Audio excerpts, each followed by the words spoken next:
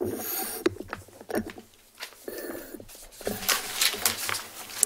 evening. I'd like to call the meeting to order and welcome you to the regular meeting of the Milwaukee Planning Commission.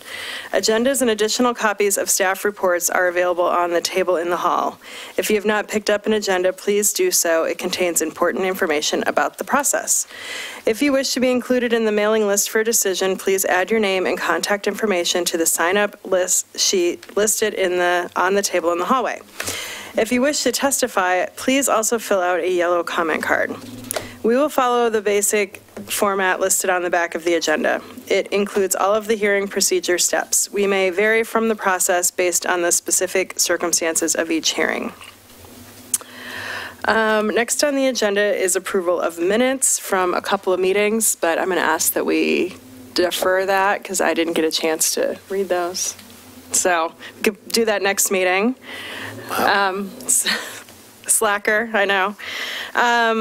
So after that, we have information items. Are there informational items from staff? Well, just again, that April seems to be housing month in Milwaukee, and we have a slew of meetings. The Comp Plan Advisory Committee will meet on the 1st and again talk about housing issues. April 3rd is an open house on the cottage cluster and ADU projects.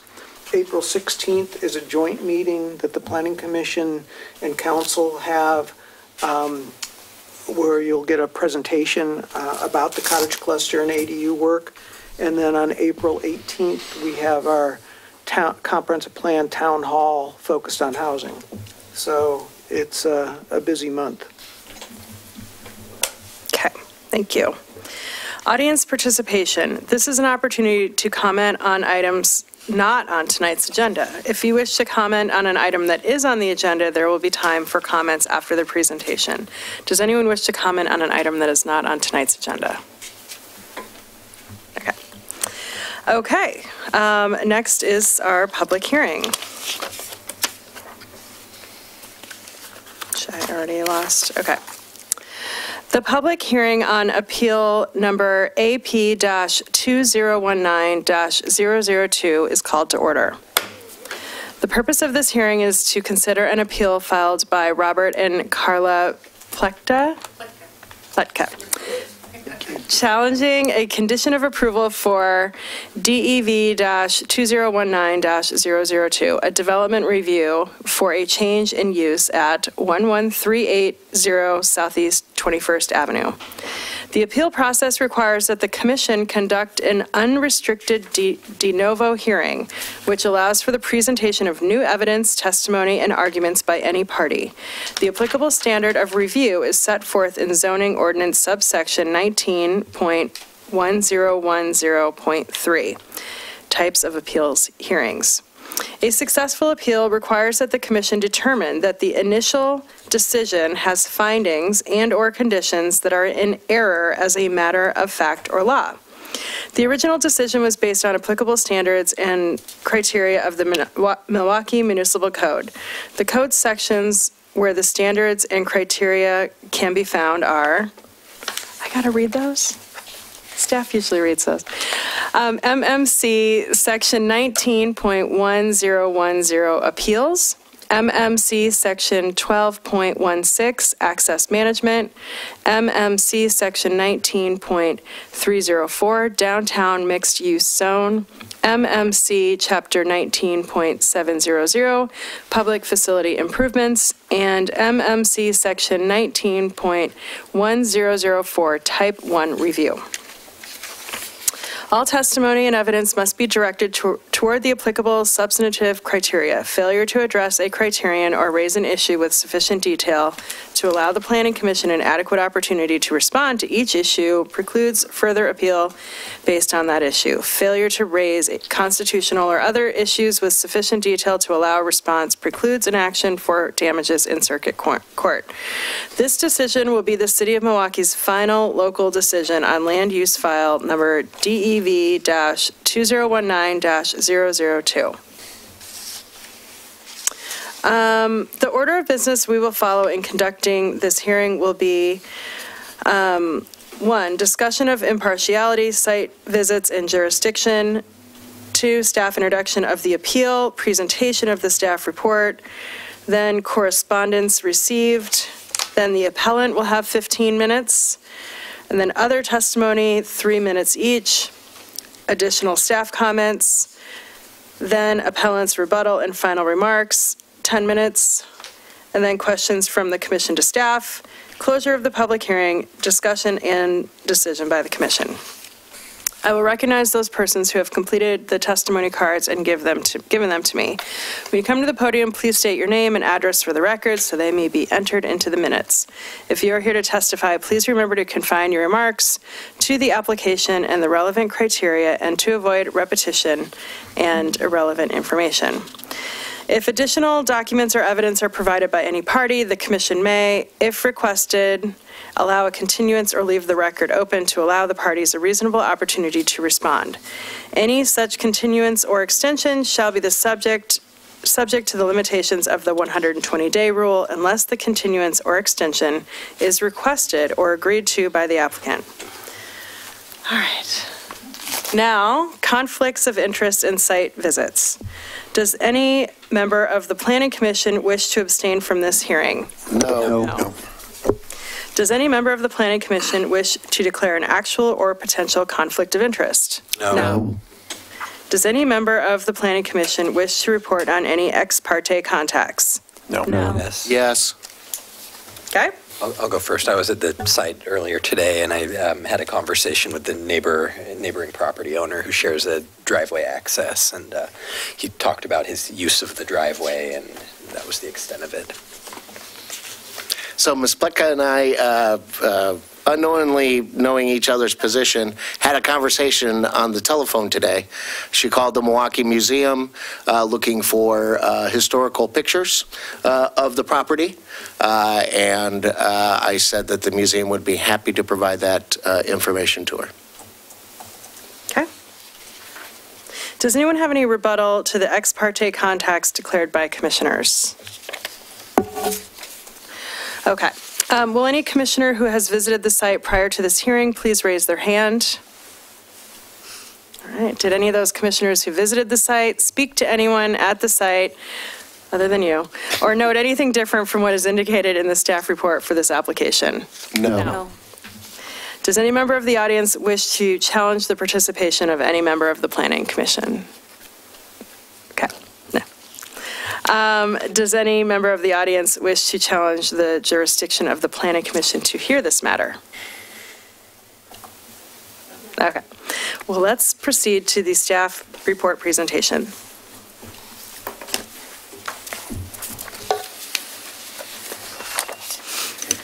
Good evening. Vera Coley, Associate Planner, here to present the staff report. Order of business was already discussed by the chair. The hearing, as was described, will be conducted in an unrestricted de novo manner. So new evidence, testimony, and arguments by any party can be entered into the record for tonight.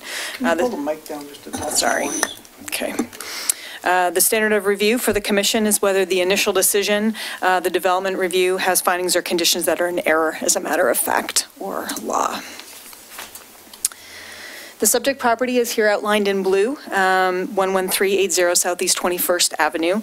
It's approximately 0.19 acres in area and is zoned downtown mixed use. The lot is located at the corner of Main Street and 21st Ave and is developed with a 3,400 square foot commercial building. Property has 3 existing driveways that access abutting streets.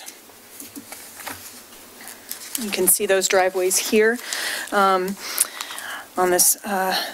this image. On February 12th, 2019, the planning director issued a notice of decision to approve land use file DEV 2019-002, which was a development review for a change in use of the property. The proposed use is 2 businesses, a primarily internet retail business that sells electronic tubes, vacuum tubes for amplifiers, and the other portion of the building would be used as a tap room with occasional musical entertainment. As a change in use from manufacturing and repair to retail and a tap room, the code requires that the site be brought closer into conformance with the code, particularly with Title 12 of the municipal code, which is the access management section. The increase in the number of vehicle trips for the proposed use triggers 19,700, which is public improvements, and that takes you to Title 12 and requires conformance with Title 12. The development review required that the easternmost driveway, driveway C, be closed in order to comply with the access management standards. The applicants and the property owners, Robert and Carla Pletka, appealed the decision on February 27th, which was within the allotted 15-day appeal period, based on concerns about having to close driveway C, stating that it is critical to their use of the property. Frontage improvements at the site, and you can see in the photos, driveways A and B, and driveway A is the driveway that shares access with the neighboring property, driveway B, and then driveway C in the lower photograph. Frontage improvements were completed on the property by TriMet with the construction of the orange line. Before the frontage improvements were completed, there were 3 existing driveways on the site. As the improvements were triggered by the traffic impact of TriMet and not by private development of the subject property, all 3 driveways were reconstructed as part of the TriMet project. Removal of any one of the driveways, we think, would have been considered sort of like a taking, because it was an existing situation and there was nothing to trigger removal of one of those driveways. When a property develops and triggers frontage improvements, the developer is generally required to bring the site into conformance with current codes. The proposed use of the subject property is increasing the trip generation from the former use and is therefore required to bring the frontage into conformance, or as close to conformance as possible, with the code. So the key issues here are the code section 12.16, which talks about accessways and accessway spacing on arterial streets. Because of the change in use, as I said, from the manufacturing use to the retail and the sort of drinking establishment restaurant, would increase the vehicle trips. The approval of the development review required that the applicant bring the site into conformance with 12.16, which is the access management standards. The site is located on Lake Road. Sorry, I misspoke earlier. It's Lake Road and 21st Avenue, both of which are classified as arterial streets. And per the code section 12.16.040B1, accessways and arterial streets are to be spaced 600 feet apart from adjacent accessways.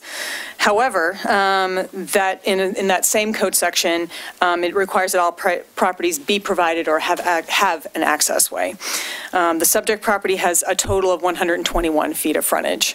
So an accessway to the property would be in conflict with the spacing requirements by virtue of just having an accessway. So the site can't comply with the driveway spacing requirements by even having just the one. But conditions of approval were included to bring the site closer into conformance. So the conditions of approval included that driveway A, because it functions as an accessway for 2 properties, that stays and it can't be removed.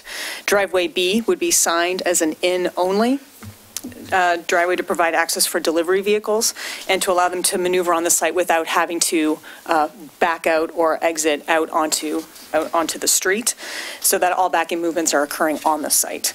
And then driveway C to the east would be removed in order to comply with the spacing requirements for accessways on arterial classification street.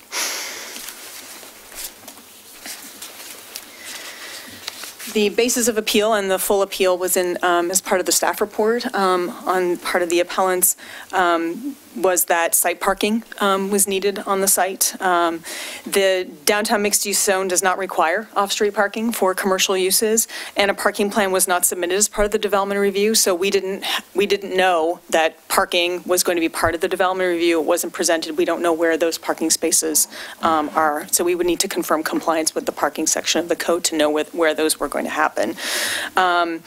Access to the site would remain on the site. One of the concerns that was expressed in the appeal was that they need that access for driveway C for deliveries. But access to that site would still remain. Deliveries could happen via hand truck from the front and around to the back of the building. That could still occur, but they would not have direct vehicular access with the delivery vehicles, but there are alternatives to that.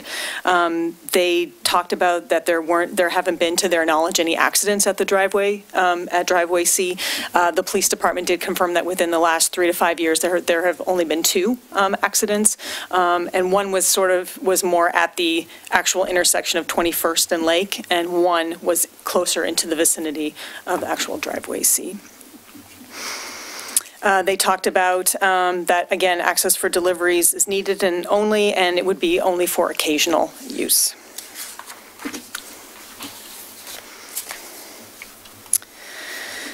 Uh, 12.16 was, in our opinion, in staff's opinion, was properly applied to the development review, and no error or interpretation of the code was made. Parking details and additional loading requirements were not made part of the original land use discussion or that application. There is another route for the applicant if driveway C is critical to the use of the property. 12.16040B2 provides for a process to modify the access spacing requirement. The engineering director can make a determination with the submission of an access study prepared by a traffic engineer and certified by that traffic engineer. So if information is submitted to the engineering director can make a decision to modify the spacing requirements, and they could keep driveway C open. It is a costly process. Traffic engineers aren't free, and there is not a guarantee of success on the engineering director's part. It would depend on what material was submitted to the engineering director. But again, staff is of the opinion that that the code was properly applied to the development review. Again, the hearing is conducted as an unrestricted de novo, and again, the standard of review for the commission is whether the initial decision had an error in in findings of fact or law. The commission has some decision-making options here. First is to deny the appeal, which would uphold the original decision for the development review, and adopt the recommended findings and conditions of approval with any added language to clarify if needed. Could approve the appeal and uphold the appeal with findings modified to reflect an identified error of fact or law in the original decision. And we would have to develop revised conditions of approval and revised findings for that.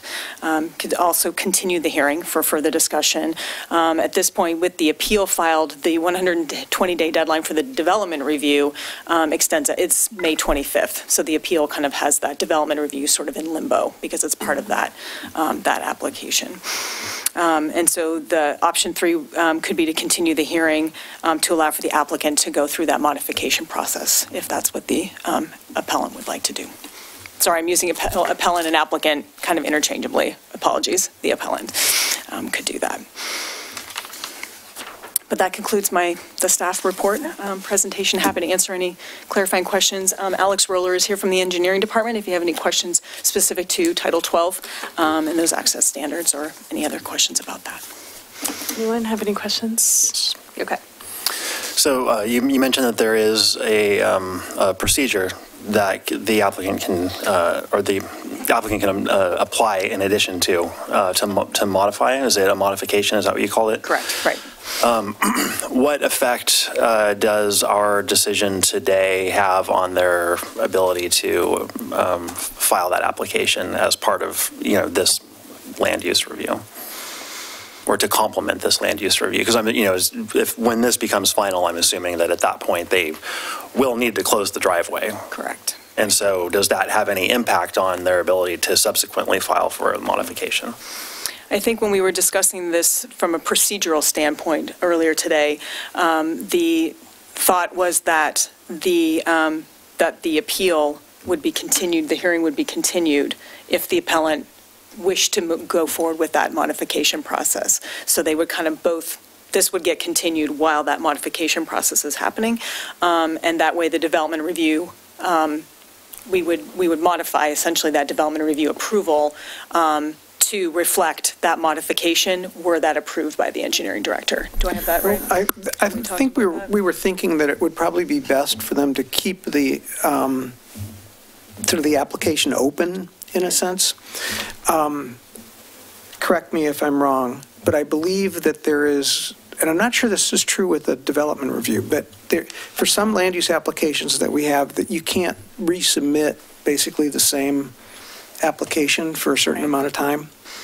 I have to double check that. So to try to avoid that catch, we thought it would make more sense for them to, if they wanted to go through the modification process, to ask for a continuance where they could do that. And then at the time, when we get to the end of this, we could basically void the original approval and they could withdraw the appeal and deal with the modified decision at that point. Sort of similar to what we were doing with that other one. Sounds familiar. A little bit different though. This is not, it's not normal process. There may be other ways to approach it. I'm not sure what it might be though. So the modification that would be requested would be a modification to this decision? It would be, no, it's a modification to that standard as it would apply to this development review. Okay. We would treat it just like it was part of the application materials from the start. Okay. They want to modify that code requirement. Perfect. So, I think it may help. It sort of depends on what the direction of the commission is to some degree on the current application as to maybe what they want to do. But they also may have some information for you that points to an error here. But all in all, we don't have. We've stumbled across this twice now in the last month, where we're dealing with an appeal of a director decision, and the criteria are narrower than they are for a normal decision, and there isn't sort of that clear path to how do you resolve that. So I think the best way to do it, again, would be to continue if they wanted to pursue that modification path. Okay. Did you find it? No, it doesn't seem to apply to development reviews. Looked like you had to quit. We can look for that, and if it's true that you can reapply for the same application, that we might not need to keep it open. Okay. Oh, if I may, through the chair, it's specific to resubmittal of applications following a denial, Okay. that you have to wait 2 years before. 2 years Yeah. for a denial. Yes, right. So this wouldn't necessarily be a denial. It's it's a denial of an appeal, but it would be an approval of a development application. Right, they would still have the approval. Yeah. Exactly. So I guess you can act on this today. They could reapply for a development application with the modification. Okay. Does that make sense? Uh-huh. Okay. Go ahead. So I'm just going to, what does that mean to block the driveway? Does that just mean that all you need to do is, do you have to actually put in curb or a pole and a chain or? No, it would be a removal of it. So you reconstruct it so it's just full height curb. They have the trigger for full improvements. They just happen to be lucky that most of them were done with TriMet already. So that would just be their one section of improvements they'd be building. So just basically build up the sidewalk and create a curb. Yep. So when I look at this site, it seems that driveway had maybe a different access point than originally to this building. Did the city look to see that if there was a shared access or an agreement with a fellow property owner like Milwaukee High School that allowed them to use it, that may make this null and void? I think this entire driveway is on their property.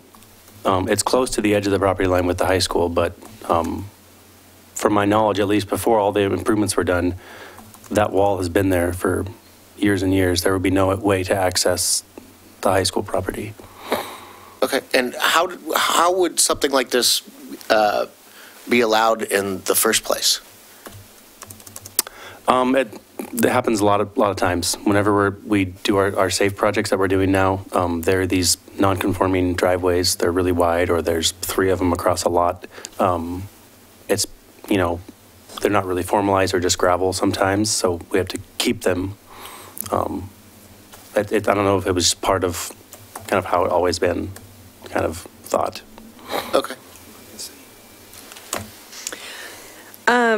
So a couple of times this staff report mentions closer into conformance.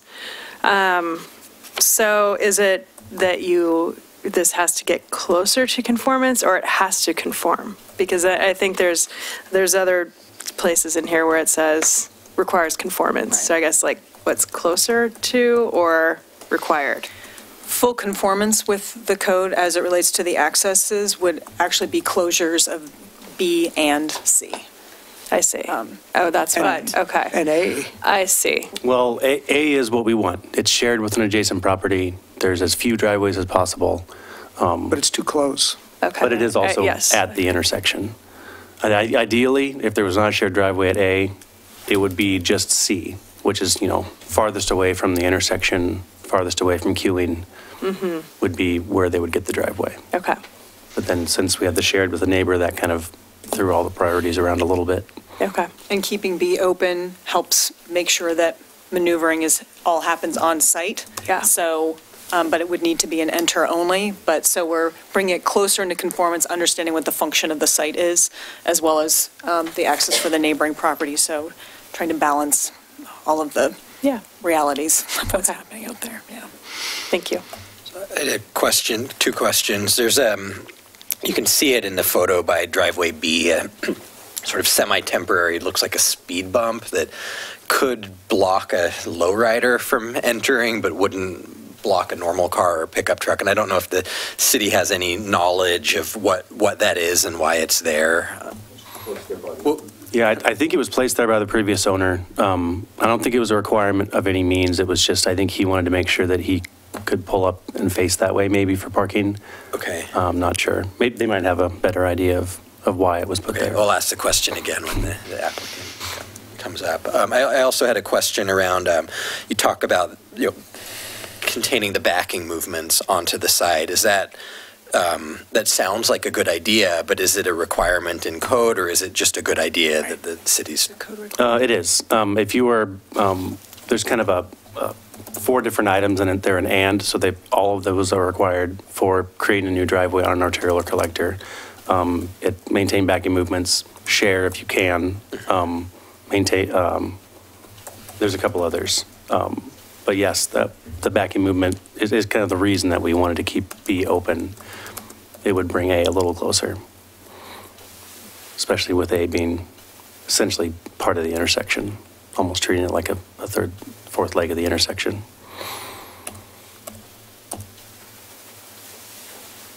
So if there were not the backing requirement, if backing could occur on site, the city would likely have required both A and B to close, but it's that and backing. Well, no, B and C. Sorry, because B of the would have required B and C to close. Thank you, I misspoke. Correct. Okay.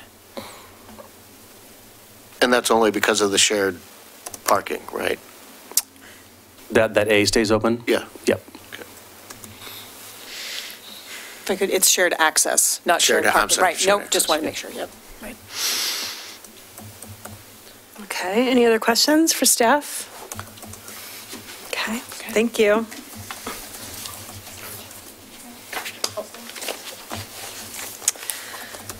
Okay, have we received any correspondence on this matter other than those items included in the meeting packet? No, we have not. I have some to hand out. Okay, so, yeah, we'll take those. Actually, it's time for you guys to come up. It's the appellant testimony portion. And so you can come on up. And so are you going to be presenting, and then others will be submitting comment?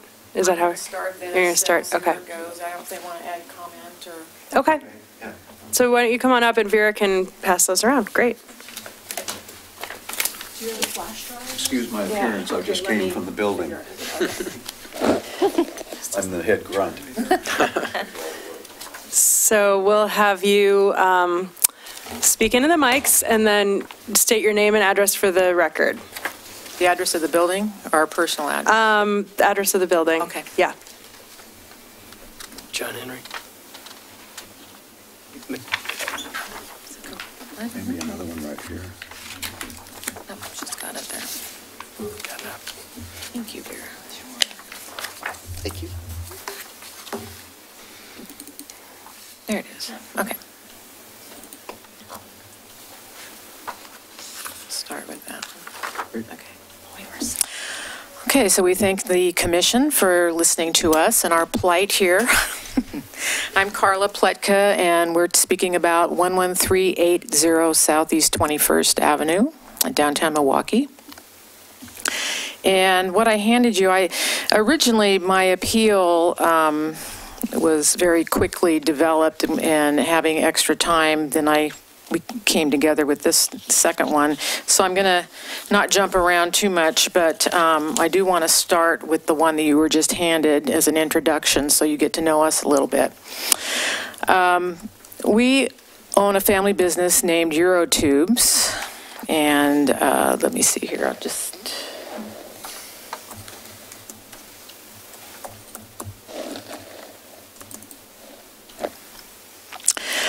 We are an industry leader in creating new design applications for selling vacuum tubes and amplification parts to musicians and hi-fi enthusiasts all across the globe, mostly via the internet. We are a 20-year-old family business that's been looking for a new location for expansion of sales and new products and development. We currently have 5 employees, and our family is right here. What you're looking at is a high-end amplifier, and the vacuum tubes are what power that, and so that's what we sell. We import them from the Slavic Republic and literally sell them all over the world. Purchasing the building at 11380 21st Avenue has given us room to expand with room to spare. As an aside, our son's dream has been to also have a location that could also support demonstrations of vacuum tubes, hi-fi gear. We're starting a bar, and the bar was not in the original plan. So I get into that in a little bit here. Okay, but with such a wonderful vintage building that coincides with our vintage products, our very creative family became inspired with many possibilities for the extra space. The one idea that really resonated was to be able to sit back, enjoy some food and drink while listening to quality music. Not much different than your area sports bar. Now we have room to achieve both vision, sale, and sounds demonstrations. So we created Decibel Sound and Drink, which is the bar and tap room. And the emphasis is on sound. We're not trying to create a low-end place where people come in and get sloshed, basically. So let's see here. Let me show you something.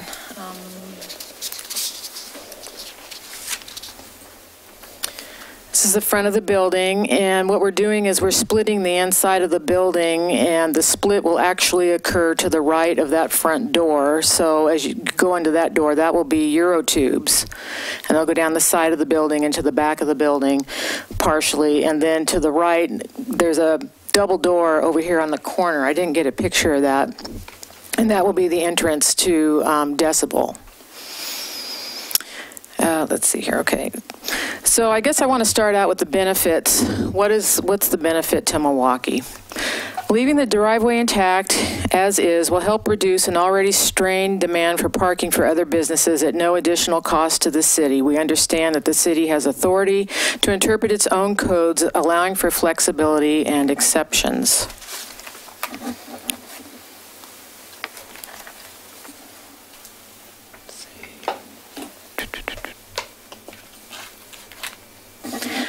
You'll see also, I know you were talking about the corner and connecting to Milwaukee High School. That small wedge down on Lake Road, actually, I don't know if it belongs to the high school or the city, but it's not ours. And so maybe that pertains to the question about whether there was an original access at some other point. I don't know how that came about. Yeah, actually, we were told, do I have to push? Testing. Is the green light on? So we were told by Rick Wheeler, the person that we're buying the property from, that the wall that separates the parking lot from the high school was built 3 feet onto their property. So in our little back area, we don't have, well, I should say the wall is there, and then 3 feet actually does belong to the school. So I can't tell you exactly where that line is down at the foot. Okay. But it is closer than what is shown there. So anyway, this parking is located at the southernmost location of any business in South Milwaukee and is not visible to the food cart location, the new public circle, or axle tree. It's not going to affect visibility of the plan. It also meets the goals of the city vision to have employees park at the north and south ends of the city, and therefore supports the vision of the South Downtown Concept Plan. In keeping with the vision of maintaining Milwaukee's historic buildings, we would like to display photos and history of the building and the surrounding location inside our business to share with our customers. So we just think this is a really cool building, and they might like to know about it.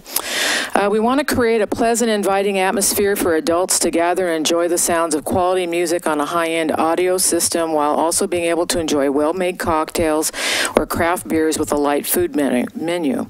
This will be a very relaxed but a bit more upscale establishment for the city, with marble tabletops, couches, low cocktail coffee tables, low lighting, and a display of audio gear. And we're going to be playing all sorts of music. We're going to go Motown, you name it, rock, probably some country, just, try to have some specialty times there. Our international exposure website and customer base will increase the visibility of downtown Milwaukee, and I can't emphasize that enough. We're small, but we're well known around the world for what we do, and people will be coming from places and stopping in, and it's a nice thing for Milwaukee. Some of the logistics: 2 businesses can't share the roll-up door because that wall is going through there. There's no access between one or the other. Causes a hardship to have the grease trap cleaned. I don't know how they would do that without getting access into that driveway, because that goes right into the kitchen area. Garbage container placement will be needed. We haven't even figured out where we're going to put that. We could put it down there if we had access to it. 1 ADA space is required. And to remove this driveway or any of the driveways will not make the lot meet the codes. And I guess I can't say that you've made an error, but I can say that no matter what you do or what we do, we won't meet the codes. So We will not comply. anyway, excuse me. The driveway access was removed once and then replaced, demonstrating that there is a case for it to be grandfathered into the site. Also, the property is still held by the current owner, not an institution like a bank. Per the city, TriMet's contractors inadvertently removed the access. We've talked about that. The access was restored after Mr. Wheeler made a quick visit to the city, avoiding legal action. It should remain intact as we agreed to with him when the driveway was reinstalled. Final points from this page. Parking around this area is a coveted commodity, and people are fighting for parking, especially around those food carts. It only stands to reason that if access was removed, the value of the property would be reduced. We purchased this property with full intentions of having driveway access as is. This is a legacy building for our family. We plan on being here involved with the city for a long time, and would be greatly impacted financially over the long haul due to reduced property value and ability to run our business more efficiently. I think I skipped something here. Oh, I'm going to go back just for a minute. We have plans to be part of the city activities in the school as well. We have an employee that would like to have an electronics theory and design class on building amplifiers. We can see support of the music program in some way. We imagine having specials during home games, special for teachers possibly, if that's acceptable, being the anchor business for the south end of the city during citywide events like First Friday, Umbrella Parade, etc. And I was also a PTO president for 2.5 years at North Oak Grove School, so I'm very familiar with working with the schools, and I thoroughly enjoyed it. And I have a lot to add and not a lot to offer myself without the building, the business. So anyway, I'm going to go back to this last page. Okay, we see, the developers of Axle Tree were allowed to not only build an additional floor on top of the standard approved 3 floors, but 2 additional floors. This had to have greatly increased the value of the sale, but also increased the pedestrian dangers being in such close proximity to the rail lines at multiple intersections. I mean, that's a very scary place up there with all the tracks and the arms going up and down, and then you have a very tight road going in front of that establishment.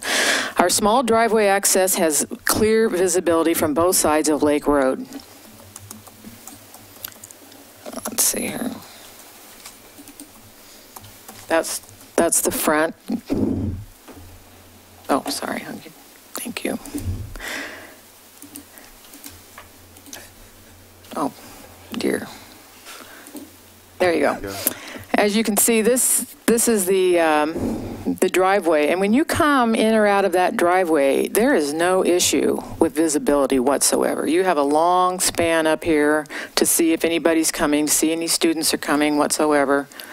It's not like you're going into a blind spot. You're actually in a very clear area. And this is at the corner. This is actually driveway, I think you're calling it B here, and then C is up here. And you can see a long way, even if traffic happened to be backed up from the train or whatever. I mean, there's no visibility issue whatsoever.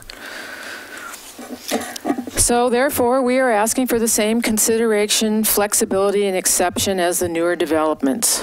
We aren't asking for something that would increase the value, but to only maintain what we have paid for. What we need, we really need that access. You can imagine, we need it for various things. I can't even say right now, specifically what it's going to be, but we know we're going to need it for deliveries, for the grease. Oh, this is my son, Eddie. Yeah, my name's Eddie Pletka, the son of these two. Yeah, why don't you bring up another chair? Okay. Yeah. Actually, I'd really just like to point up here for a second. Okay, get down by the mic so that we can hear you. Can you flash back to the overhead, Mom? Yeah, which one? With the outline. Yeah, that's fine. But you got to talk into the mic is the only problem. Sorry. Mouse. Go Oh, point, yeah. come back. Cool. This is great. Sorry, guys. Thank you for bearing with me. Yeah, no problem. Okay. We just, we have viewers at home watching this, so they need to This be is able to hear fantastic. you. Okay, cool. Lots of them, I'm sure. Sure you're thrilled.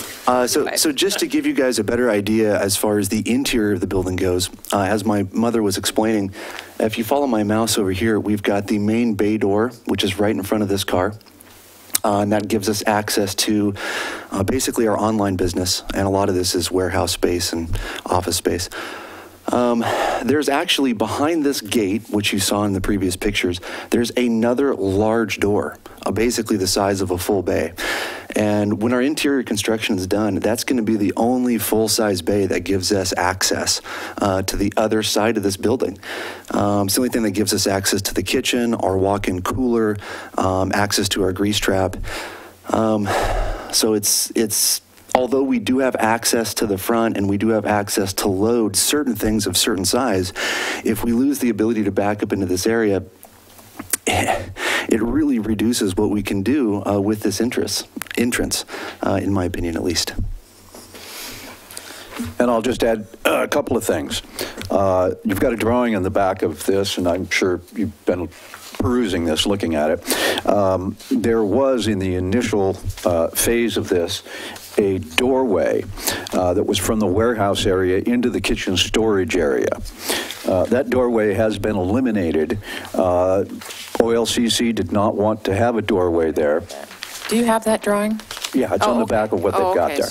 OLCC did not want to have that doorway there and have access from the warehouse into the bar area.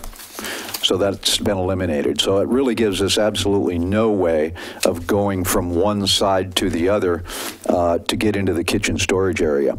And I'll only add that, if we were to have a breakdown, if we needed some maintenance, electrical, plumbing, service with the cooler, anything like that, we would literally have to have a truck pull up and park in front of the entrance doors of this building to be able to service this. And we've only got, once we put an ADA parking space up there, we'll have room for about 2 cars. So, I mean, we would literally have to tell patrons, oh, you're going to have to move your car. We got an emergency, you know, we got some maintenance to do, and we don't have a way to get a truck back in here to come through those doors to service anything we have. So. I guess the one last thing I have to say is, you know, our tap room is approved for 60 people. I don't know how it's going to cause a bunch of congestion because there is no place to park 60 cars or even 30 cars or even 10 cars. There's barely room to park 5 cars. So those people are going to hopefully come and they're going to have to go somewhere and find a place to park or walk there. Hopefully we get a lot of, you know, people walking in. And but to think that this building is going to cause all this congestion, I don't know that if traffic, I don't know that that's going to happen. Certainly not like what's happening in front of the food carts, because kids are jaywalking across there and everything. That is kind of a scary situation there. But it doesn't start until after driveway A. I've been watching that, you know, and it really is past the building. And I guess just another argument would be, you know, we're putting in the apartments behind there right across the street from the high school. My goodness, talk about congestion and danger. And here we are on a main wide highway that has clear visibility. And so we just really need your consideration to have that access. I don't know how else to say it. It may not be an error. It's not perfect, but we really need it. And I think with what we have to offer for the community, I just really hope you'll consider that. That's Thank all you. I have to say. So I think we will ask you some questions. Okay. I think that's next. I want to make sure I'm following the right I'm sorry. the right procedures here. We can put them questions now, right? Okay, the script is. So let's ask some questions. Anyone have any clarifying or? Yeah? We're going to start over here this time. I don't have any. You don't have any? No. What? Wow. I know. Okay, I don't believe it. You have any? Okay. Do we need to take a recess? Do you think of some questions? Yeah. So I think you're aware that, you know, we're here to look for errors in fact or law, and that's really the extent of the decision that we've been asked to make, but the city's put forward an alternate path forward with the opportunity to have a transportation study to kind of justify the second access. Is that something that you guys have thought about what that process would look like and are interested in pursuing? Well, you know, I don't know whether we could afford it. I mean, I'm sure it's not free, and we're sinking everything we got into this. I mean, we'd have definitely, if you said no, we would be forced to consider it because it renders this property not useless, but it certainly wasn't the intention of it. And I don't know if we'd have another choice. I know you could take it to the LUBA eventually. I'm not that familiar with it. I just know that that's another process. So. Yeah, I think the question that we have is as to why, you know, this driveway once had been there for years and then taken away, and then the owner says, oh, you can't do that, I don't have access to my building, and then it was put back. Why is it not grandfathered in? And can you just simply say, if you wanted to, yes, it's grandfathered in. Go to work, build a business, build the community. I feel like part of our responsibility to him is to try to keep that property intact, you know, for his investment as well. The responsibility to who? The owner. We're buying the property from him, but that's going to be there for years and years. And he's carrying a paper on it. We're buying a building from him. He owns the deed still, the original owner. Okay. And so, I mean, heaven forbid if something happened where we could not follow through with our obligation to him, then he would be looking at a piece of property that is lesser than when he started because he lost that driveway. And that's another reason I feel that you may not call it grandfathered in, but he still holds that property. He has got more value in it, way more than we have. And so I'm trying to, uphold that for him as well. And I had another question about, you made a comment about ADA, accessible parking, but the notes that we received from the staff stated that there has been no plan for parking on site. I think it seems to me that these are, as the application was submitted, these are more loading zones than parking spaces for a business. So I'm wondering where you're getting this criteria for the ADA parking, if that's something that someone's informed you of, or Yes. you are assuming you would need to build. No, Samantha. Who's Samantha? It's because of the number of people that will be allowed in the building. So the city believe. has communicated to you that Yes. ADA parking will be required. I Yes. guess I'll want to ask the city about Unless that when the time we've is right. misunderstood that and it's optional. Oh, no, we actually had a meeting with her about it, and she's absolutely. Yeah, talking to the mic. I got a chip on my shoulder. You got to talk into the mic a little bit. So our at-home Yes, watchers we had a meeting. My microphone is kind of low here, so. need some new amplifiers. Anyway, we had a meeting with Samantha over at Planning, and she indicated that we absolutely positively had to have one ADA parking place. And so we kind of did a little negotiation with her and asked whether or not the sidewalk area could be used as an exit if they were allowed to pull in through driveway B and then pull over and park fairly close to where the sidewalk was. Otherwise, we wouldn't have access for even one more car. And so she said, well, I guess that's what you're going to have to do. Okay. So that's what we've been told. Okay. And then just totally off script and selfishly, family friendly or 21 and over for your decibels? 21 and over. However, my heart out to students. I was an old jazz person at Mount Hood Community College, and I would love to see if they have a jazz band or jazz singers or whatever come in and perform. And I don't know how we could finagle that with OLCC, if they would give us an exception. Maybe we shut the bar down and close it up. It would be nice to be able to give them access. And a secondary answer to that is that the outdoor area during the summertime will be all ages. And so that will be accessible at that time. Thank you for indulging me. So coming from a family of musicians, why we'd love to be able to do that. That's all the questions I had. Thank you so much. Commissioner Burns essentially addressed my question, which was, given that, the place that we find ourselves in is that we have very limited discretion in our review. And so, and there is a path forward, a legal path forward, or a path forward to legalize the accesses that you have.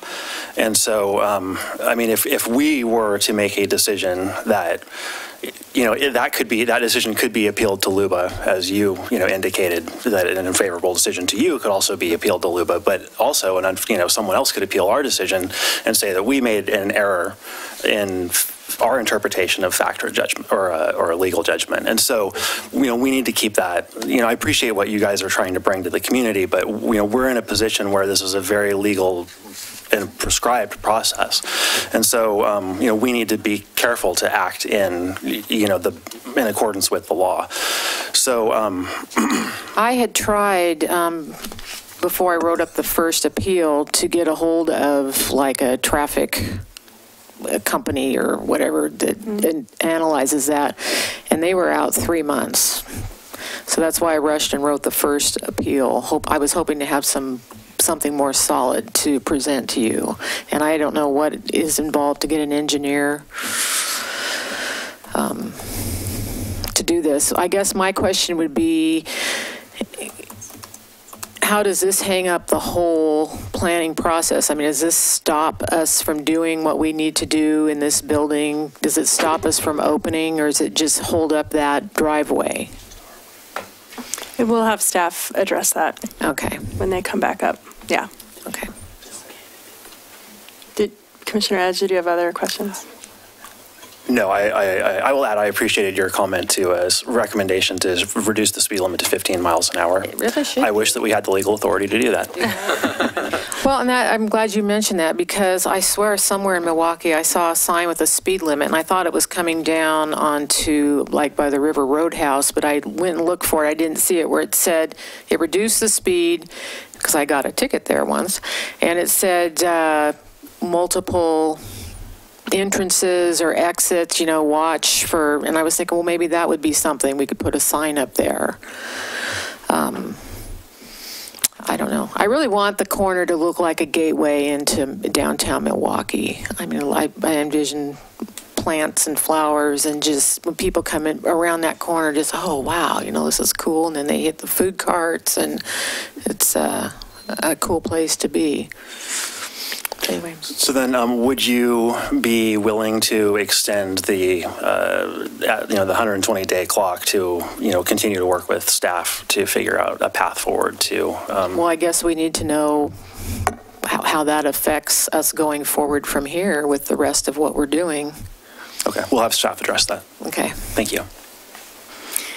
So in your application, you, I guess that you submitted to staff and talked to them about had like a food truck in that space. And so it sounds like, though, that your plans for that changed after you submitted the application. It did. Can you talk a little bit about that? Yeah, we were working with one of the food carts, and everything looked like it was going well, figuring out, brought them in, you can use this or whatever, but you can park here or there. And come to find out, that person had a partner that we were not made aware of. And so when they spoke with their partner after we were getting ready to say, okay, let's do this, their partner said, I don't know what's going on. I don't want to be part of this. So now it's, we're looking at just developing a small kitchen, nothing with open flame or anything, just as long as we meet the requirements to OLCC and have some nice, decent food and just do it ourselves. Okay. Yeah, that didn't work, unfortunately. We didn't want to be in the food business, so. We will probably be so. And OLCC doesn't allow for like the proximity of those food carts to like count. It'd be people could like bring in their food. It was fine. They could bring, you can't bring in the food to the. It has to be on site to be for OLCC. Okay. Yeah, we do have an option of looking for another food cart, and we have talked about that because I'm in the middle of plumbing in everything for a commercial kitchen right now for future. It depends on when that future arrives. Got it. Okay. Okay. Does anybody else have any questions? Commissioner Hemer, I'm really surprised here. Okay. Okay, so let's see. Do we have anyone who wants to testify? I don't have any yellow cards, but anybody? Okay. Now, let's see. Now we go to additional comments from staff, according to this script. Does staff have any additional comments in response to the testimony? If I could, through the chair, I just wanted to clarify, and I'm wishing that Samantha, our building official, were here, because I asked her very specifically about the ADA space question when I saw that in the application. And what she indicated to me was, if you are formalizing parking spaces, then you need to have an ADA space. But that just by virtue, if you had no parking spaces on the site, an ADA space would not be required. Really? It's if you're formalizing any parking spaces. So that was kind of, so understanding that, an ADA space is only required if you're going to be creating parking spaces on the site. Well, that was Okay, so that was how she explained it. Is the definition of formalizing mean we're painting lines for cars to park? Correct. If you're creating parking on the site that everyone that can see and can use kind of thing, then the ADA space would be required because it's a proportion of the number of spaces on the site. Okay. So, yeah. Interesting. I would, if we are talking about parking on the site and formalizing parking on the site, then staff will want to see how that is going to work to make sure that it meets our standards for size and that it's not located in a place that, especially around Access B, if folks are parked there, how does the entrance work? I mean, we'll just want to understand if you want to propose formal parking spaces, then we'll just want to we'll want to understand where they're going to go, so that we can just make sure that it meets the design standards. Okay, so if it's unlined and first come, first serve, and then that's fine. It will be very difficult to do your parking and keep the maneuvering on your property. Believe me, we know that. I mean, I don't think there's an option for parking on site, for legalizing any of the parking spaces on site. So you might be back at a variance if you wanted to put parking there, which, it's another procedure, which you probably aren't interested in going through. Right, not at the moment. Okay. That was it. I wanted to make sure. Well, we had that. I had one other thing I noted as we were going forward here. If they wanted to keep moving forward and do a closure, and the commission were inclined to deny the appeal, and they were allowed to keep going and pursue the modification, engineering would typically say before you're going to get any occupancy or do anything, you're going to have to install those improvements to close the driveway. So I was thinking that we ought to try to figure out some type of a trigger mechanism that would allow them to continue forward if the commission denied the appeal tonight, and let them essentially even operate while pending this other decision. The tricky part there is figuring out the mechanism, assuming if the modification wasn't granted, to then make sure that that closure happens. Follow what I'm saying? We would normally require the closure to happen before occupancy could occur. That could look something like a bond to the city that would be retained until the driveway is closed within 365 days or something, or an alternate approval is found, something along those lines.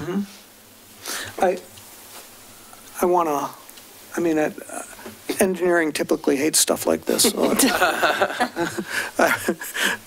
And this guy's the guy that might have to. Oh, sorry. Ooh, that's a fractured collarbone I was messing with there. Anyway, you might be needed to help craft how that wording occurs. Sure. But that might be an option too. So if you follow what I'm saying, that. If they deny it, we still might be able to hold that open for you and not have to make that improvement initially. Would it be a condition based on a certain number of days? Yeah, I think would that be the easiest way to do it? We could probably do that. And then they have time to figure out which application they need to submit, and then assuming that gets submitted and processed and approved, then it would never trigger the improvement. Right. A certain number of days. I think that's probably the way we'd want to do it. Yeah. Okay.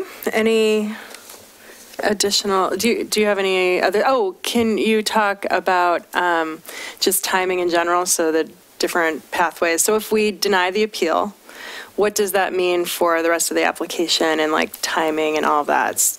Was one of the concerns. If the appeal is denied, then the development review stands, and that approval stands with its conditions and so on. The building permit has been submitted, and work is happening, and we're sort of moving forward. And there was a certain kinds of improvements that were happening in the building that could be done without the development review anyway. So that could just continue to move forward. Again, the final occupancy permit is what would get held up traditionally. Without driveway C being closed. So could kind of finish everything, and then, and then we hold up actually occupying the building, which doesn't make anyone feel very good. So I think that's where we've been talking about kind of this idea of the development review is done, things are happening under the building permit.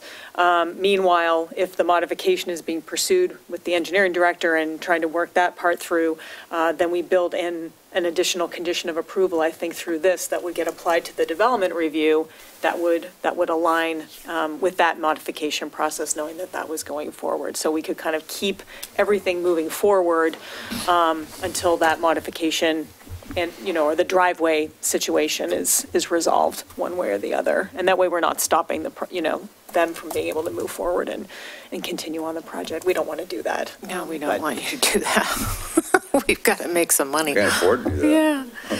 Shut her down. So what does a modification look like? I can't imagine what that would look like. Yeah, I think that maybe we were just saying maybe we should take a little recess and talk a little bit more with staff. Does that make sense? That you can, or, I mean, we were kind of into sort of an awkward place in the hearing where we're having this back and forth, so we need to. What we'd like to do is try to craft a condition that would make sense. Okay. But I think the next step in the hearing is for the applicant to rebut the staff testimony, and I was, if needed. Yes, you're right. But it might make sense for us to work out the condition so they can respond to the condition. Mm-hmm. Yeah, and then we'll have time for the applicant to make some final remarks. Yeah. Okay, just to stay with the process and procedure here. So that's good. So what, 5 minutes? 5 minutes. Can I ask a question of staff before we break real quick? Yeah. Yeah. If I may, please? Oh, yes, yeah. What the applicant has, or the appellant, or whatever the correct term is, they mark that square building off of the original building as office.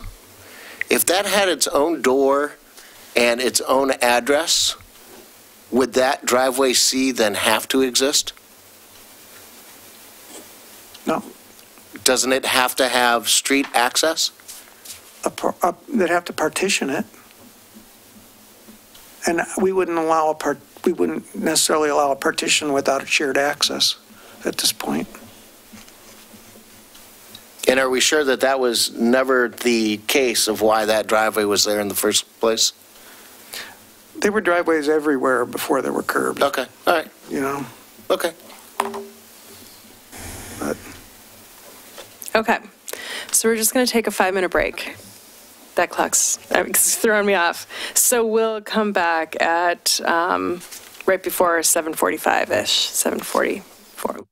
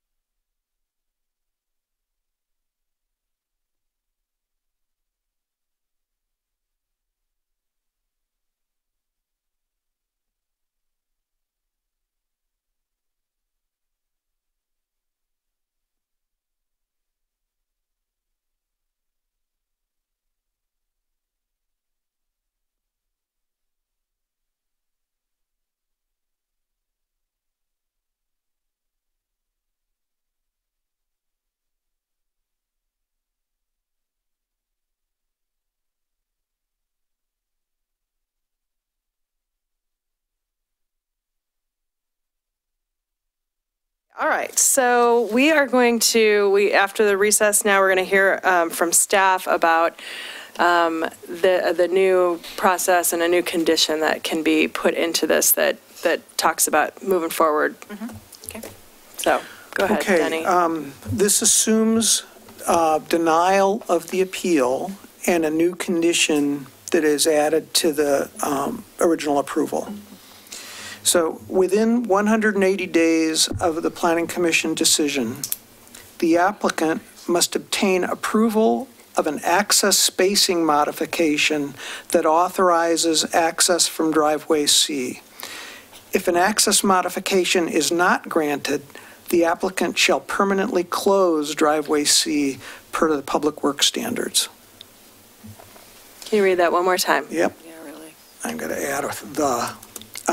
Within 180 days of the Planning Commission decision, the applicant must obtain approval of an access spacing modification that authorizes access from driveway C.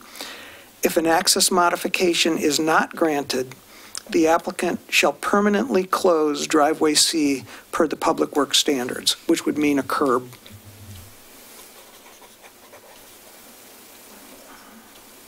Okay. Does anyone have any questions for staff before we turn it back to the appellant for rebuttal? Can I ask just one really kind of goofy question? So the sidewalk is built to TriMet design standard, right? City standards. Well, but the squares are a TriMet design, right? Do they have to match that same pattern? All they'd be required to do is put in the curbing. So all they do is actually put in a curb and pour some concrete over the top of it? Well, I don't know if the driveways, if the sidewalk. I'm pretty sure the driveway is constructed to our downtown public area requirements. That's the 2-foot squares that we have. So they would. Oh, that is our standard? Yeah. For downtown. So their sidewalk would have to have those 2 square foot patterns in it? Well, the only. Whatever they take out would go back in with that scoring pattern and full height curb in front of it. Okay. Do we need to amend condition 1A to remove reference to driveway C? Yeah.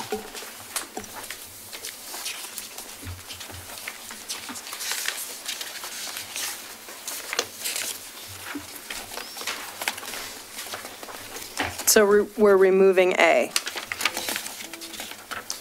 No, because it still Sorry. applies to driveway B. Oh. Okay. So just the part that says removing easternmost driveway C and. Okay.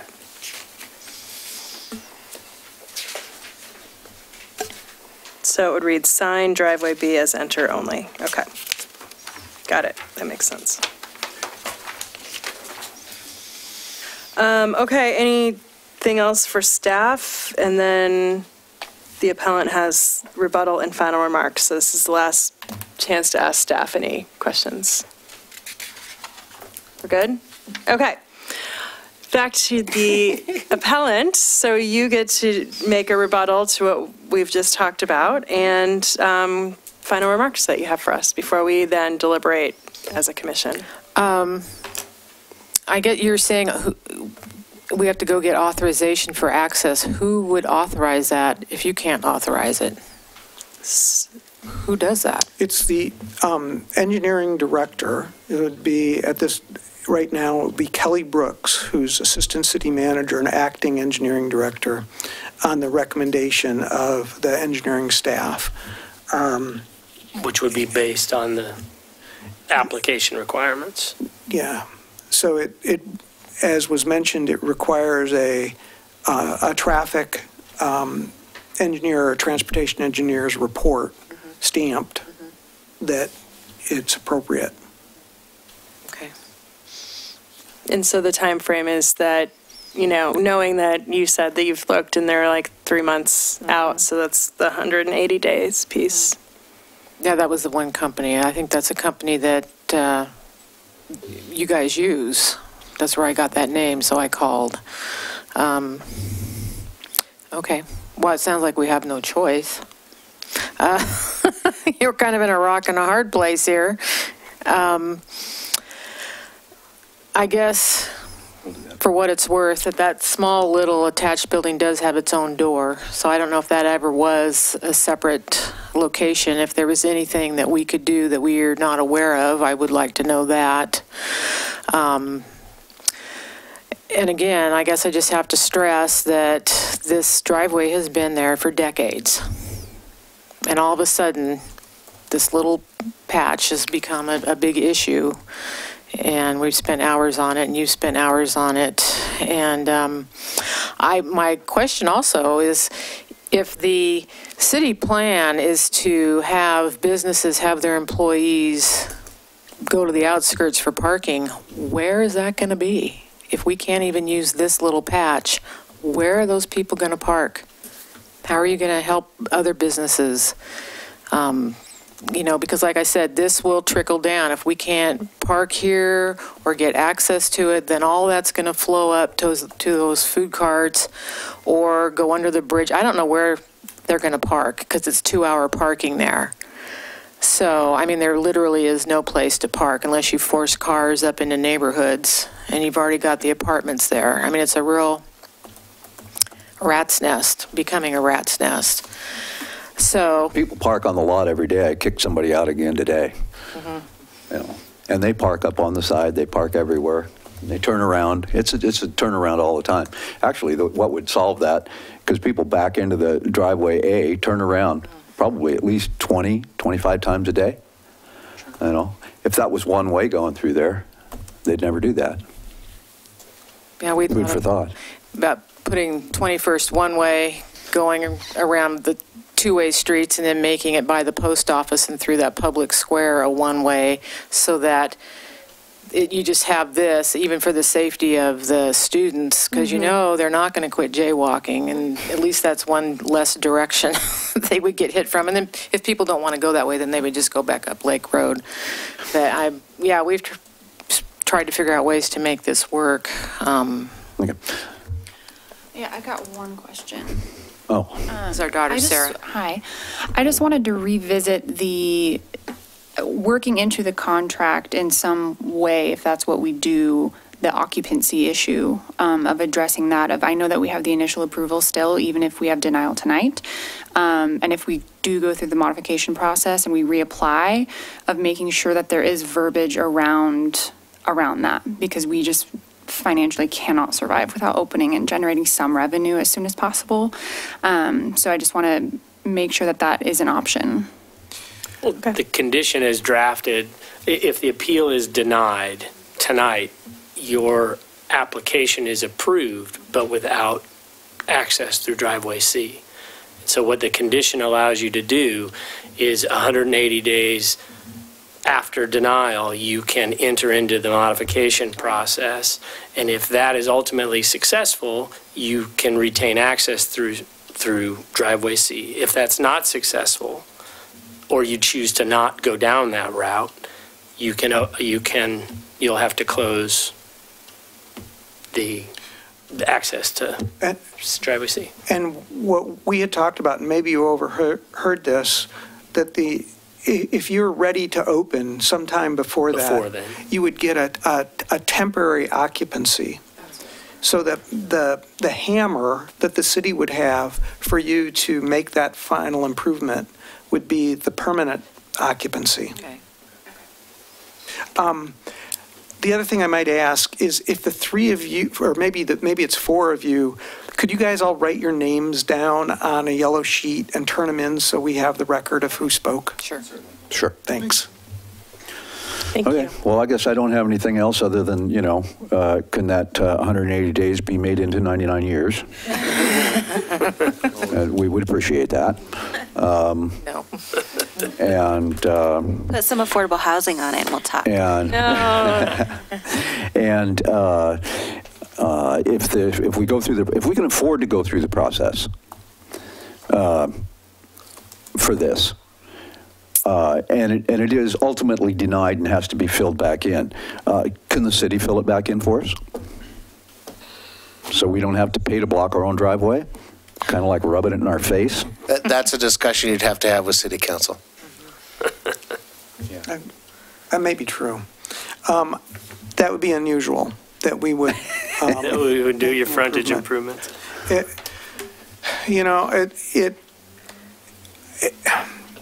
When a property owner makes changes to the property, that's sort of the chance the city has to bring everything up to the code standards.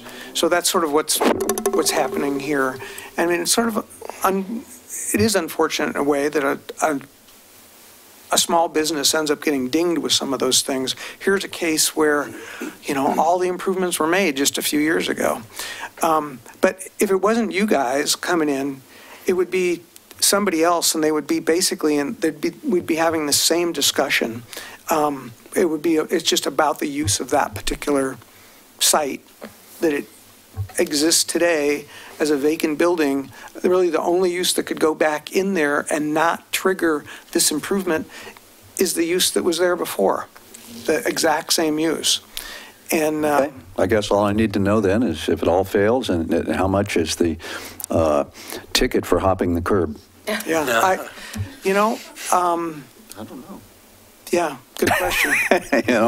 Would you stop traffic if I have to do emergency maintenance, and flag somebody in, and that sort of thing happens sometimes. So yeah, I could see making it happen. Since we're going to deal with engineers, is this something that they quote so we know what we're getting into, or we have no idea? Not sure how that works. They would quote you for the service, and, Okay. and you're hiring a service when you do that. And their service is to do the study and provide you a report findings with an engineering stamp. All right. And you don't know anything about that little wedge that's... It's right away. Oh. A right-of-way of what? That's part of Lake Road right away. That was dedicated. Are you talking about the tiny triangle? Right. The really, really small one? It was. Yes, right it was dedicated. Oh. It was clear. It was dedicated off the high school property to meet the center line dedication, but there was never a dedication off of the property that you're buying. So there was a wider at some point. The final cross-section for Lake Road is what we have to the east with the center turn lane. And that's what Northwest Housing and also the high school will be constructing very soon, is a little turn pocket. Oh, really? And wider road. Okay. Yeah. Okay, any final comments? We appreciate your testimony. Thank you, appreciate folks. all of it. And so with this, we're going to, we do have an opportunity, so you guys can go from that seat, and then we have an opportunity to ask any additional questions of staff before I close the hearing. So I want to follow the procedure. Anyone have any additional questions from staff? We've had quite a back and forth here, but I think we're good. Want to check? Okay. So with that, the public testimony portion of this hearing on file AP-2019-002, an appeal of file DEV-2019-002 is now closed. I'll gavel. No further testimony can be taken unless the public hearing is reopened. Okay, ready for discussion? I have a question for our transportation expert. Is 180 days reasonable? That's only about 6 months, so if they're 3 months out. There are quite a few firms that do that kind of study. Right, but wouldn't you assume that everybody's just as busy as everybody else in the I don't construction assume business? anything because it's business. They're not going to say no to business. So I really don't know, to be honest. It depends. Some firms, their niche is working with on private development issues. So they have a little more kind of template to get it done quick. How long does it take to do a study like that? It would not take very long. They would probably look at the most recent counts. I don't know if they would have to do new counts. I don't think so. So it could be done within a day, probably. It's not a full TIS. Yeah, this is a partial, it's like memo. a supplemental kind of study. So it can be done pretty quickly. Okay. Good question. Anyone else? Discussion on this? Go ahead. I mean, this is A tough one because this is a small business and it's something that I think is really beneficial to the city of Milwaukee and aligned with the goals of the city and the goals of South Downtown. And personally, for me, this I do walk by here every day to the train, and I would visit this establishment on foot. And so I'm just very, very supportive and encouraged to see this kind of development and this kind of business coming into the city of Milwaukee. And it is hard to see how what I think is a well-intentioned process and a reasonable process is impacting small business owners in a way that is hard for you to deal with. But there are, the process is the process, and we're here as volunteers to fill our role. And I think we've done what we can to be creative and provide flexibility within the constraints of the process that we're a part of. So I am not going to find that there are any errors in the city's analysis and decision of fact or law. That is, the facts are the facts and the law is the law, and I think they've been applied appropriately. So I will be voting to deny the appeal, but very happy that we were able to do something for the applicant to get some flexibility into this case. I think it would be reasonable to go from 180 days to 365 days in my mind, just to give the maximum amount of flexibility to find a low-cost engineer and to deliberate on what decision the applicant would need to make, and to give some opportunity to open the business and generate the revenue. So I would propose that we go with a 365-day temporary certificate of occupancy rather than a 180-day certificate of occupancy as the city has proposed in their condition. But other than that, I think this is a denial of the appeal with the new condition as discussed. So thank you for bringing that up. I was going to make the same suggestion. I think that I'm giving them enough time to, figure out exactly how to move forward, and ultimately, legalize the situation is in everybody's best interest. Personally, I'm excited about having a high-end audio shop in Milwaukee. I remember back in the 90s when I was a teenager, and I had to go to, places in Lake Oswego that were only open on Saturday and Sunday by appointment or whatever. And so this is really neat to see, this kind of shop coming to Milwaukee. It's a big change from 20 years ago, and so I think that's fantastic. But as far as this is concerned, I absolutely agree. I mean, we are hemmed in by the process. There are no errors in staff's interpretation of the code. Or as a matter of law, so we really are not in a position to be able to uphold the appeal.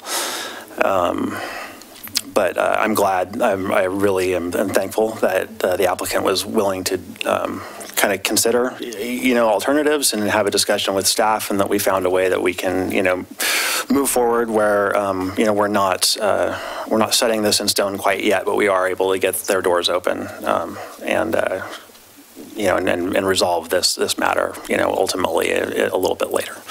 So I also will be voting to deny the appeal and uphold the original decision with the conditions that we've already discussed, with the amendment to 365 days as recommended by Commissioner Burns. Okay. I'm going to align with the suggestion to amend our provision to 365 days. It is a good question about the intensity of business right now. Didn't want to discount that. In fact, we can all probably reflect that there's so much development going on in the area. That is a function of how busy that these kinds of firms are. So 365 days is a good thing to do. It ensures that we know construction season is so intense that this should help be able to give them. Also, they need to know they can be consumers and choose between firms that would offer different bids and including how fast they think they can turn it around. So I'm inclined to do the denial and then approve conditions as written, but with the 365-day amendment. I'm in agreement with that. I think the 365-day TCO is reasonable. And I'll just add, too, that I live in the area, and I'm really excited to hear that it's kind of a unique business, but I think it would be great for the area. Yeah, I wrote down 240 days on my paper, and that's why I was trying to get Commissioner Argo to get me to be able to push a longer date. So I am way for 365. The reason why is that this is an expensive, rules are rules, and sometimes they're just crummy. And I don't think that the city made any error in judgment. But I think giving this small business a chance to build some revenue, because it's not cheap and it won't be inexpensive. And I worry about the process. Oh, well, if it takes 4 months or 5 months to get their report, then they got to go hand it in to the city engineer, where we may have a new head city engineer at that point in time, and things may just get pushed, and then all of a sudden, Alex comes rolling up to him and says, you guys are close. So I like the 365 days, gives them a chance to build up some revenue and get quotes for doing the concrete and getting their transportation plan too. Okay. Well, it sounds like we're all in agreement. So with that, I would entertain a motion. It's tricky to do these. We saw you writing Normally I'll stuff jump down, on it, Adam. but this one's way too complicated for me. Do we need to read the amended condition into the record? Oh, yeah, let's do that. Because I don't have that written in front of me. Okay, so let's see. I don't have the full thing. Chair Travis, you could have Denny read it into the record for us. Yes. Please, Denny. You guys want to make a motion first, and then I'll. And then then we'll say we approve with the conditions. Yeah. Okay. And there was another change that you needed to make. You needed to drop the first part of 1A. 1A, yeah. First clause. So I'll move that we deny the appeal and uphold the original decision for application DEV-2019-002 with amended conditions 1A as discussed earlier, which removes the reference to removing easternmost driveway C, and with the new condition that Denny will read into the record. Okay, that condition is, within 365 days of the Planning Commission decision, the applicant must obtain approval of an access spacing modification that authorizes access from driveway C. If an access modification is not granted, the applicant shall permanently close driveway C per the Public Works standards. I need a second. Second. All those in favor? Aye. Opposed? Okay. Let me read the. This decision is the city's final decision on file DE-2019-002 and is not appealable to Milwaukee City Council. Further appeals of this decision may be made to the Oregon Land Use Board of Appeals or other court. Please see planning staff for details. Okay. That's it. Thank you. Okay. You will get a notice of decision that states that and lists the condition. Vera will send that out and probably tomorrow. We can't have you talking to Denny like this, sorry. So we'll, you guys can chat a little bit after, but we will get the information to you and then you'll have an opportunity to further discuss. So, okay. Thank you. Thank you very much. Okay, so back to the agenda. Next on the agenda, we have work session item with David.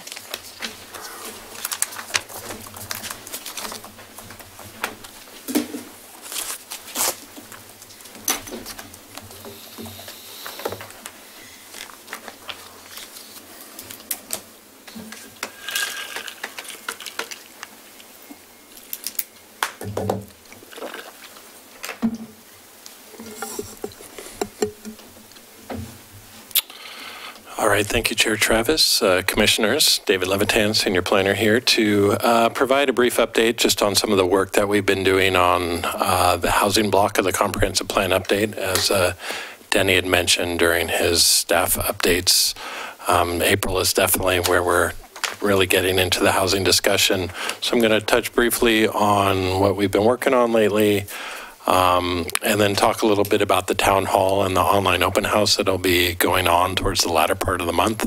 And we're going to give you a little bit of information and then ask you some questions as well. So as part of that, I'm going to have Denny kind of tackle that second bullet point, which is kind of discussing growth limitations and how much growth we should plan for. We'll try to keep that as streamlined as possible. Questions? I know, to laugh about that. I'll share more details about that. Anyways, so as far as kind of work that we've done in the past couple of months, we've had 2 Housing Advisory Committee meetings. It's basically a subcommittee of the Comprehensive Plan Advisory Committee, but it basically is the exact same membership just because we have such a group of eager beavers on the CPAC that they all decided that they wanted to serve on the Housing Committee as well. Commissioner Edge filled in for Chair Travis at that first meeting. In addition to that work on the Housing Advisory Committee, we've got a lot of different housing projects going on. We have an equitable housing study that's funded by a DLCD grant that's going to feed directly into the comprehensive plan policy development. We have Angela Planning Group helping us out with that. They're also our general consultants on the comprehensive plan. And then we have a Metro grant through their equitable housing grants that's funding a feasibility analysis of cottage cluster development. And then we're also using the same consultants to do kind of an ADU code audit and propose some potential code amendments to our ADU code.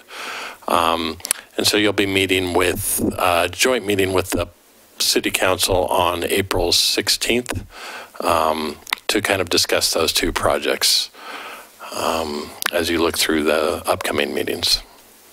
And then obviously April 18th is our big housing town hall for the housing block of the comprehensive plan update, and that's going to be the focus of the latter half of this presentation.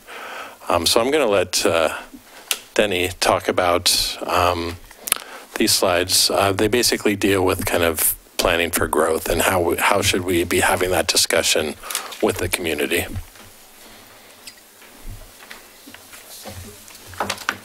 Well, we've been struggling somewhat with how to frame some of the discussion, and as we also started in on the public facilities section, asking questions about are there limits to the amount of growth that we can deal with here in Milwaukee, and one of the true limitations are the amount of capacity at the Kellogg treatment plant. And the current use at that plant is 35,000 EDU or equivalent dwelling units. So that includes, housing plus commercial and industrial. And about a third of that usage currently is industrial or commercial. The maximum capacity, design capacity for that plant is 40,000 EDU. So we've got about a 5,000 EDU ability to grow. What that translates to in terms of dwelling units is somewhere between 3,500 dwelling units, and we made an estimate trying to adjust some of the numbers.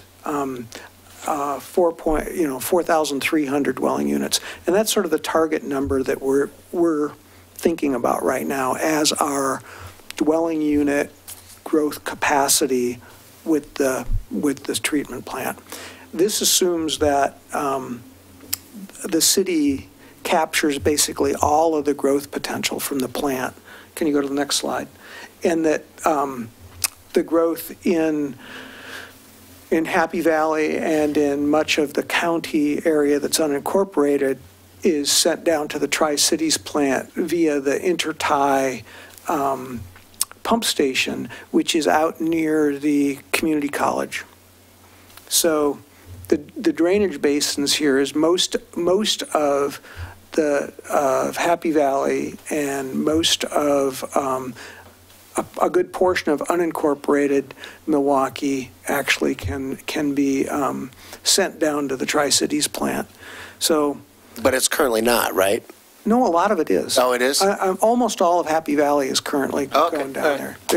I think there is a portion of it that goes to the Kellogg plant. And does this count all of the people in our GMO or GMU or the UGMA? UGMA. Most of the, not all of the UGMA, but I'd say there's probably another 20,000 people that live out in the UGMA area, and currently most of that is being treated at the treatment plant today. At the Milwaukee? Yeah. Okay, all right. Most of it.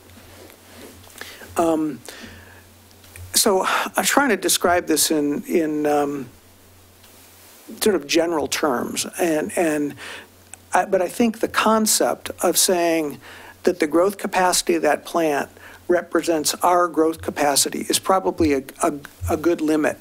Without, I mean, the option there is to expand that plant, to do more to expand the plant, or to create new pumps that would pump from our treatment plant back up to Intertie 2. That line is supposed to be expanded to basically take all of the Happy Valley growth. So that's going to be ultimately it will be a humongous pipeline or a couple of pipes. So what we were attempting to do with this is define some scenarios for that growth. And so the exercise to do this would be to allocate those 4,000 plus dwelling units to the city and include a sort of a base case scenario and then 3 other scenarios for evaluation, and then evaluate each of those scenarios with an evaluation lens. One that would look at equity issues, the other affordability, and then sustainability and livability. And we've been working on some draft criteria to fit with each of those. That it does, yeah, we've been making some additional evolutionary moves since that first draft. Yeah. But the same idea is that same basic idea. Yeah. Okay. So the scenarios that we've landed on right now are a base case, which under that base case, our current buildable lands inventory assumes we could accommodate about 2,900 dwelling units. So a good portion of that 4,300 we're already zoned for. Doesn't mean we could shift some of that around if we needed to and through this comp plan process. But what we were thinking about is there's maybe 3 other scenarios to test out with folks. One being sort of the shared missing middle approach, the idea of putting missing middle throughout the community. Another being a centers focus, and a third being a hub and corridor focus. We're going to I think we'll end up doing some cartoony kinds of concepts with each of these that we could take to the open house and talk about these with people to kind of get the idea. But here, these would be the areas where you would allow some form of missing middle under that scenario. I'm sorry, Dave, could you please give a definition of missing middle? The form of missing middle that we are talking about is anything from a triplex to a cottage cluster to potentially a fourplex or some type of could be even. So is the dollar range $100,000 to $250,000? Or don't you think in terms of in ownership in an ownership price, mode? It's probably I don't know, 200 and up. What do you think?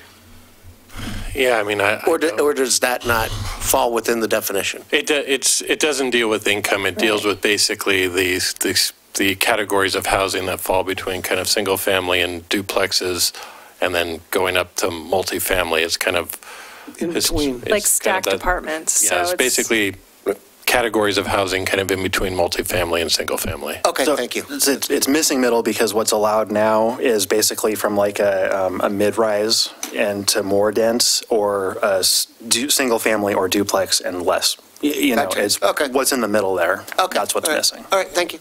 And then the final scenario being sort of a hubs and corridors. So looking at where we've identified hubs, where we've got opportunities along some of the corridors. This would be, you know, the Harrison King corridor and the 32nd Avenue corridor, some along Lake. There might be other options there, but I just threw some visuals together quickly to try to describe each of these. So what we were thinking about is an exercise at the town hall that would include these different scenarios and ask people to go through the evaluation process. And that's an option. We're not 100% wedded to it. It's one of the things we're thinking about. And David's got some other items that he will address. Yeah, so I'll just walk through a couple more First, I things. just want to say that was a lot better. I didn't have anybody asking questions about EDUs. And Oh, boy, yeah, we spent a good 30 minutes on This is that. why you put this at the end of the meeting instead of at the beginning. No, that went. You had a test run there with the CPAC. I didn't go into any of the detail that I went into with the committee. Yeah. This is way better. The man Thank you. loves his housing capacity. It's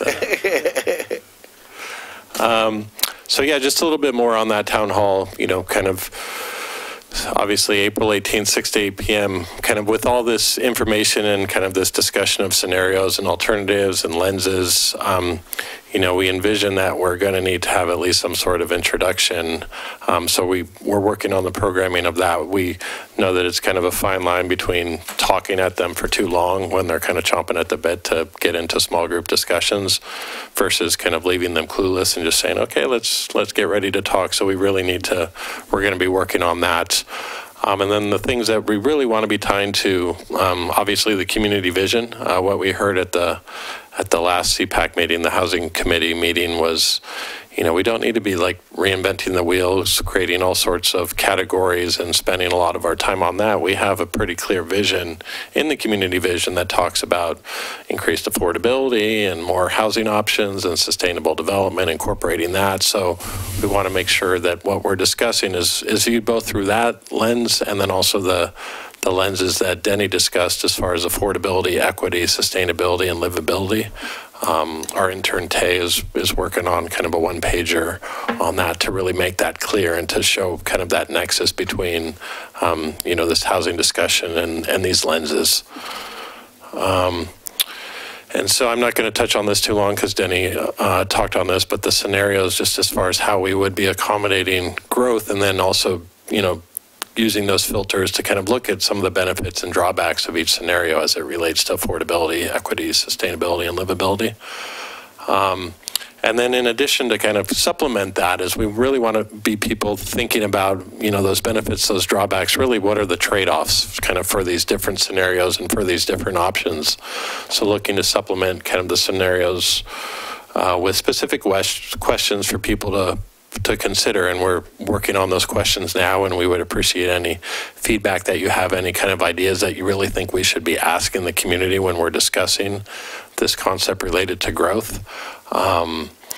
You know, could be set up as like a sliding scale or an order of importance. We're still kind of finalizing all this. We have a whopping 23 days to get this done, so we're in good shape.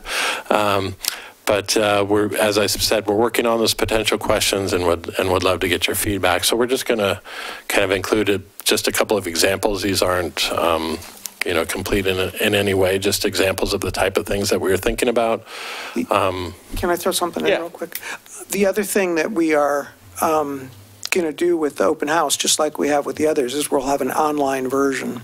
So we've been trying to think about questions and processes that work either in person or electronically. So some of these trade-off questions would be things that might work really well online. who's your consultant on that? Who would be doing the online? The Enviro issues, who's done the others. So they've probably done a few of these. Yeah, so they have I think actually a proprietary model that they use. And I know they've done a bunch of work with the state. I don't know if with ODOT, but. Yeah, well, they worked on CRC. Okay. And so just kind of some of the things to be thinking about. The first one kind of really gets into kind of the scenarios question, just as far as kind of additional, providing opportunities for additional housing types in all areas versus near transit and services. And then kind of you can imagine how the equity component of that, as far as making sure that people that are, if additional people are coming in and there are additional housing types, make sure that they can afford, to live there, that we're not just kind of marooning them in a traditional detached single-family residential neighborhood without, good connections to transit. A lot of what we hear relates to kind of neighborhood character, which is kind of hard to define. And so this is going to be a bit of a tricky one. But, preserving visual and neighborhood character versus increasing design flexibility and affordability as you're introducing these new housing types. Maintaining private open space. We have a lot of obviously large lots still, especially compared to kind of other cities. And as we start to, and we're dependent obviously on infill development. So what are the benefits, the trade-offs, the drawbacks? How do we evaluate offering these additional housing types that are going to help to fill in some of these sites that maybe aren't feasible with a flag lot? The exchange for that is obviously less kind of open space than people have been used to over the last couple decades. And then just a general concept of housing affordability and what kind of goes into that and what the potential impacts of additional design requirements and sustainability components, at least in the short term, what impact those have on housing affordability if we're going to be, this is thinking a little bit more down the line as far as implementation, as far as actual code language and program requirements, but how much of that do we want to layer on versus kind of focusing on the housing affordability issue first and kind of tapering that in at a later date.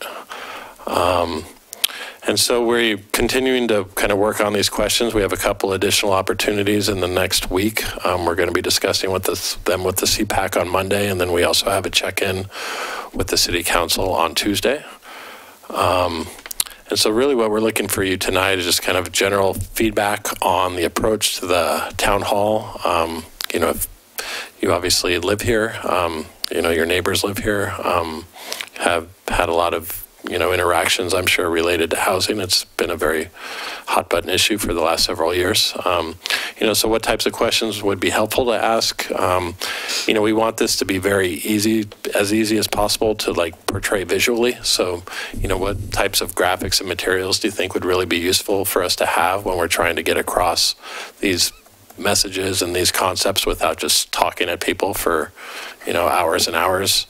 And then we would love, obviously, for all of you to be there, and at past meetings, I know several commissioners have stepped in, whether it was planned or not.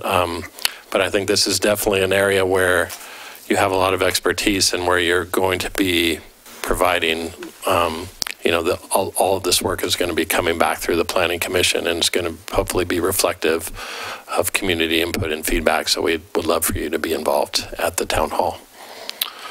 So with that, I would kind of just leave it up for general discussion and kind of general feedback on what we've presented. Can we go? Just quickly, just so I can remind her, what kind of horizon year have we continually kept people toward in looking at our comprehensive plan? Well, it's been a 20-year horizon, 20. but in scenarios, sometimes you want to go farther. It goes beyond the 20-year time frame. But I think it provides us with a sort of a target, at least in the for now. Mm-hmm. Okay. There are 10,000 dwelling units in Milwaukee right now. Is that about? Yeah, about 10,000. Okay. And about 10,000 out in the urban growth management area. Okay. Okay. just wanted to clarify. So I think it's fantastic that we're looking at the trade-offs of these, and I want to. I know everything is so entangled. I want to avoid being too simplistic, with the trade-offs, because we need to know there are cascading effects to certain trade-offs. And so, it's not simply, how does it affect affordability, or, there's, when you have more people in single-family dwellings spread out throughout the neighborhoods, you have more people driving, you have more people getting hit by cars, you have more people, there's a lot going on that are impacted by these choices, and we need to avoid being too. I don't want people to be overwhelmed by too much information, and so that in itself is a balancing act. But we need to make sure that we're not being too simple about these choices. These are not purely aesthetic choices. There's really a lot that's impacted by the decision to really concentrate people in corridors versus spreading people out throughout neighborhoods. The other, the wrench, and maybe this isn't going to be something that we need to address necessarily by the forum, but the wrench in the growth scenarios and growth limitations is the risk of a climate disruption related pulse event that displaces tens of thousands or hundreds of thousands of people up into this region, and that we don't have, that will impact our housing. Housing policies will not be independent of the impacts of a pulse event of that nature.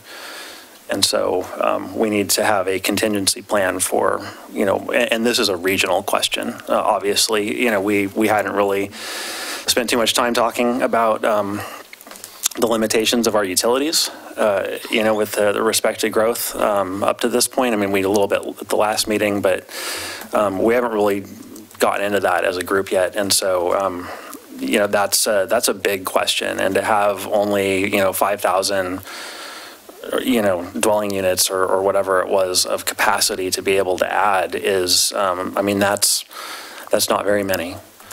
And so we should be making sure to be considering, how do you respond to that limitation when, the demand is not necessarily going to wait for that facility to be improved to provide. So, whether it's different standards, whether it's more, I don't know, maybe we can look more into the Living Building or Institute standards, or some of these more advanced standards, and see what are our other options for wastewater reuse and other things that could take pressure off of the utilities. And I know that there's a certain amount of that's probably, state code or, whatever, but we really need to be looking at how do we maximize the capacity that we have, and how do we absorb on short notice a huge influx of population that even if it's distributed across the entire metro area, there's going to be, a lot that gets here. And, maybe it comes in a few waves over 5 or 10 years or 15 or 20 years, but that's not a lot of time to add another digester or whatever, to add a lot of capacity at a plant, which is a huge expense and a huge construction project and everything. And so we just really need to, be considering that as we move into buttoning down these policies. We need to have some idea of what our contingencies are, and really be setting ourselves up towards being able to maximize the capacity we have. Yeah, and a pulse event obviously is very hard to predict and to plan for, just because you don't want to be planning for a worst case scenario, especially when you don't know that. I would point out, if we do have increased, in migration, and whether it's related to climate change or not, our zone capacity is based off, like the buildable lands inventory that Denny mentioned, is kind of based on, it's a formula. It assumes kind of a land to improvement value I mean, if we have a lot of people wanting to move here, the BLI is going to show a lot more capacity because, you know, basically it's going to make more sense to be redeveloping and do infill development if your land is worth a whole lot more than your building. And so if your improved value is only 150,000, all of a sudden your land goes from 300,000 to 800,000. Well, you're going to start building stuff, and so and selling it off. And so, you know, our plan is to, you know, on the comp plan side of things, is not wait another 30 years before we do this again. I think we're going to need to obviously update our policies, especially if we kind of see the writing on the wall, you know, related to that. So I think there will be the public facilities component is a little bit harder because that's obviously much more expensive than us just changing our zoning or changing the permitted housing types. You know, accommodating that growth it'll be a struggle. I mean, if it does ramp up quickly, so. We've got water capacity to just about double. Right. And the sewer capacity is the key limitation, and there's still probably opportunities to stretch that through some gray water programs, making sure that new development ends up doing a better job of kind of managing that, doing some things with infiltration and some of the pipes, although most of what we were looking at were dry water, they're dry weather flows, and it's the wet weather when you've got those types of infiltration problems primarily. But there are things like that will help expand capacity. The mayor at the last meeting talked about, well, there could be technological changes as well that kind of help. And all of that's true, you know, but it does sort of make sense also to sort of do our planning with some knowledge of the limits and to kind of keep that in mind as we move forward. Can we kind of think of it that, I know we have a base case and then those four different scenarios. With a pulse event, can we at least look at, say, what is an absolute threshold on a pulse or an emergency, a kind of disruptive event, versus a threshold we're assuming when we explore the futures off of our baseline scenario? Well, I think, you know, right now we've got kind of a really hard line of 5,000 EDU. Okay. Yeah. You know, with more time, there might be more flexibility in how you would approach that. Okay. So, you know, if growth rates just suddenly ramp up, I'm not sure. Sure. But I would note that we're going to be updating, you know, several of our utility master plans. And, you know, Peter Passarelli, the Public Works Director, obviously was the project manager for the Climate Action Plan as well. He's very much knowledgeable about this and has very, you know, serious concerns about it. And so, you know, we potentially could talk to him. You know, they always evaluate multiple, you know, scenarios within those master planning documents. There would be one where we kind of like, what's our kind of worst case scenario and what do we need to do on the utility side of things? As I said, I think the utilities are going to drive this a lot more than the housing. The housing, you know, the zoning is something that we can accommodate on a relatively quick, you know, time frame compared to, well, how are you actually going to serve all these houses? And so getting at what you were talking about with you need something that shows you differentiation and real types. I won't guess Enviro Issues is a secret factory of scenario planning, but what you typically will see is that with those four different kinds of scenarios, and then you saw we had four values that we measure them across, you tend to know that, like if you look at it in a slider bar sense, one of those scenarios probably can go far on one slider where the others will go not in a different way. So that can sometimes be how I've seen them do it in also a public online sense, so that people understand, okay, I do have constraints to work within, and that does show the differentiation because it's what you're loading your value to. So maybe that'll be kind of how they frame the exercise. I'm not exactly sure, but that's useful because people understand that means different choices mean different things. Yeah, I'm not 100% certain what all those options might be, but they're not just going to do this magical thing for us. We're going to be right in the middle of kind of designing it. And one of the things I've started on is to try to look at what each one of those means in terms of how much and what type of growth it is, how much single family does it represent, how much multifamily, as opposed to, and it would vary depending on which one you're picking. Yeah. So. It's fun stuff. Yeah. I hope we're all there. So are you going to be using this or some form of this? What happens to this? Honestly, I think that is an excellent starting point to take off into policies. But we aren't quite sure how we're going to use that. I think what we've tried to do is simplify it at this point. Yeah. I mean, I think there's probably going to be. There's a lot of really good stuff on here. I really, really appreciate this matrix. I think it's great. But yeah, there's a lot going on in here, and to have it, I think there are questions. A question that I appreciate on this is, will increased development and property values result in displacement or gentrification? If so, how do we combat it? I mean, I would. There will be some people in the room that have never, ever even thought of this question. And there are many people who have spent lots of time thinking about this question already.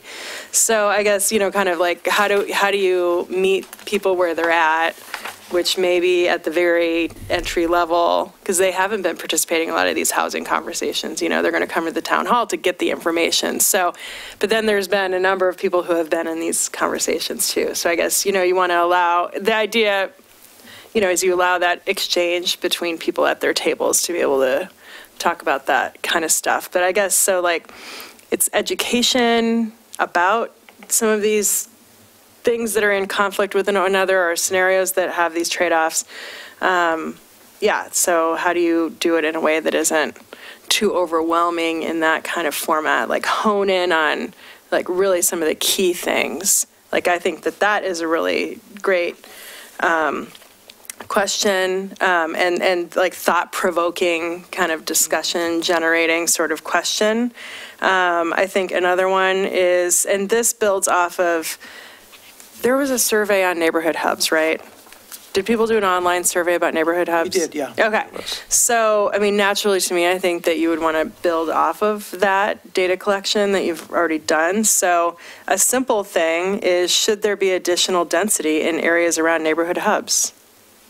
We've had some of that discussion in the neighborhoods, and so there's sort of a wide range of opinion about which some of the hubs absolutely, and some of them not so much.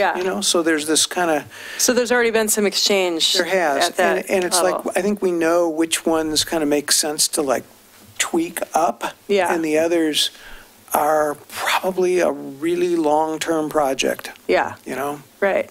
So then you'd want to make sure that you share what you already, here's up to date, that we've had these discussions, here's what we know, kind of building off of things. So anyway, I just wanted to highlight a few things, but I think all in all, there's really great stuff in here. Another one, does increased affordability have to mean increased density?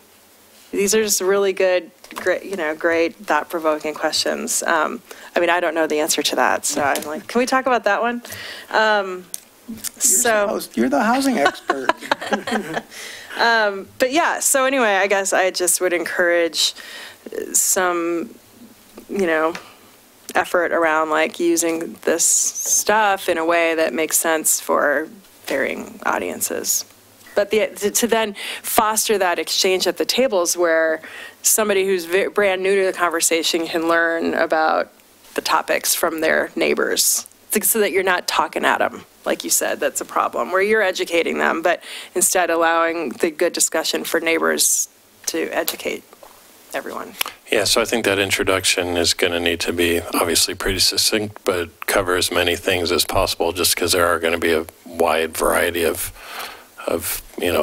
backgrounds and levels of knowledge related to these issues. Even just saying gentrification, you can't assume that everyone knows what that is. My point, as being the average Joe, okay? Don't use words like gentrification. Don't use words like affordable, because those are even middle-level housing. Yeah. It's a definition that the common person has no clue what that means, but they have an idea in their head. And so what you should do is you should not use that word, but give the definition when you're asking the question. I think we'll try to provide some imagery to go along with things too.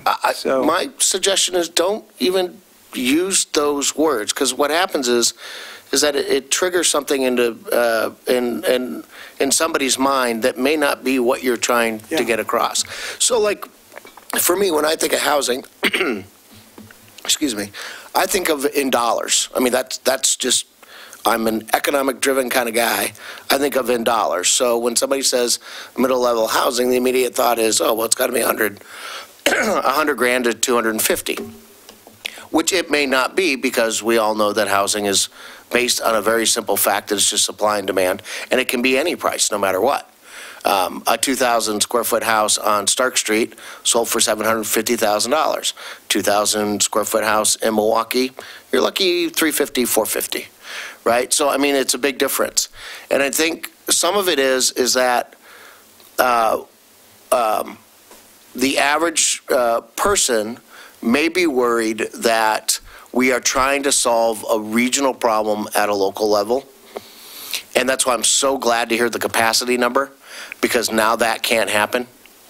And so what I think that you kind of also need to separate out those regional issues, like gentrification is such a regional term. And then you can, by just not using it, it actually helps it at the local level. And so when you talk about affordable housing, when you talk about equitable housing, the first thought that I thought, well, the most equitable thing is just the government buys everybody's house and we all get to live here for free. That's the most equitable thing we can do, right? But that's not what that definition is. And so that's why you kind of got to say what it is without actually even giving it a title. And I think that will help everybody understand, especially during your surveys. Yeah, buzzwords can be really hot button, and they can invoke a visceral response that is not always accurate. Right. Because they don't get what it really, nobody understands what it really means. Yeah. But you want the regional, bringing up region, the regional aspect is another thing I wanted to mention, is that it probably is, it would probably be beneficial to, because again, with the issue with the city is that, we haven't really seen a population increase, very much. We haven't really added that many dwelling units. But there's growth in the region, and there's so much growth in the region that it is impacting the affordability of the residences that are here. And so there's no decoupling of the local and the regional, there's, to a certain extent there is, because we have our own capacity and we have our own utilities, we have, whatever, but the market dynamics are really something that happens are influenced at a regional level. And so knowing that, we're still growing at a certain rate, even if we can only add 5,000 dwellings, the region is still growing at a certain rate, and that's going to have, an impact on, what dwelling, the cost of the dwelling units that we have and are able to add. But see, so this is going to be part of my argument, is that don't forget, for the majority of the people that live here, house pricing increasing is a very positive thing. Right. I mean, really, the statistic is that the average Milwaukeean only spends 26% of their household income on housing. Okay, that's so really the best case scenario is do nothing if your threshold is 30. We're worried about the low income, right? And we're worried about people that are going to be able to come and move in here. So when we talk about that, the housing pressure is not a bad thing to most people. And when it's framed the way that you said it, you didn't intentionally do it, but when you say it that way, right? Somebody that's just sitting there in the audience is going to say, here we go again. The people here in Milwaukee are going to get screwed because we're doing something for people that don't live here yet. about half the people own and about half the people rent, and about half the people that rent don't benefit from these same price mechanisms that about half the people that do own are benefiting from. Yeah, but the number isn't 50-50. It's 60-40 at least. It's about 60-40. It's not an insignificant number of people that live here and vote. Right. I get that. I mean, and the most equitable thing to do in the spirit of equity as we are using it in today is to help the people who are the have-nots. I'm just saying, not to just help everybody, but to really focus on helping people who are disadvantaged. I understand and totally get your argument. And so it's really important that we actually do more to benefit renters but and homeowners. Don't forget that there is that other side of the coin that if you choose to ignore, you end up with not really actually an equitable decision. It's more one-sided. Well, I think the response and what we need to, make clear with people is, no matter what we come up with on the zoning side of things, I mean, ultimately it's private property and people are going to do what they want to do. We're talking about, through the lens of equity as far as potentially offering the opportunity for more different diverse types of housing within neighborhoods. We're dominated by, especially R7, which doesn't allow very much. And so do we want to be allowing more housing types that would provide opportunities to people that can't afford to buy a detached single-family home on a 7,000 square foot lot? But throw out that last little part. Just throw it out. Because it doesn't matter to the people that you're giving the survey to. The question really is that should we allow different types of housings for everybody to be able to afford? That's the question. Don't throw in all those little words at the end so that low-income people can afford it. No, just throw that out. Because that's not really the... I'm going to phrase this wrong. It raises the buckles of people, right? So if you just ask the question the way that it is without saying for low income, to make it more affordable for everybody, right? I'm all for, I'm the one that says, we should just make it an R and put every lot at 1,000 square feet and and get rid of all regulation. I think that'd be fantastic. I think we'd see all sorts of mixed housing around here. But I guess my point is that these small little buzzwords that get thrown in at the beginning, in the middle, and at the end of the sentence, it almost seems like a justification to get people onto your side for what you're trying to do. Just ask them the straightforward question. Yeah, and that's just from an average Joe point of view. I don't mean to be a jerk about it. I'm just... No, and I understand what you're saying, and I think that's where things like Metro has prepared like a really nice infographic that shows, incomes for a variety of different jobs in the region, with average salaries and, what that can get you and what type of housing that can get you. I think if you personalize it to that as, as far as, this is how much money a school teacher makes and, that really, unless maybe if you're dual income, but that can't really buy a single family. So I understand what you're saying as far as us not trying to seem like we're leading to that and really be focusing on that equity and, low, quote unquote, low income.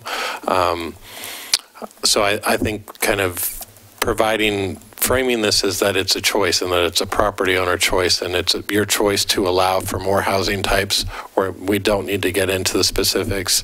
That being said, I mean, like with both through the vision and then with council direction is that they do want to have a focus on equity and affordability. So, I mean, that is part of the process and, that's part of the direction that we've been provided. So we need to find kind of a happy medium that we're not I understand. I mean, there are lots of people that kind of hear these buzzwords and they immediately go to a negative place and there might be a negative connotation and we don't want to be turning people off. Or go to a positive place without understanding what they're really looking at. Yeah. Oh yeah, no, we have to have a lot more low-income housing.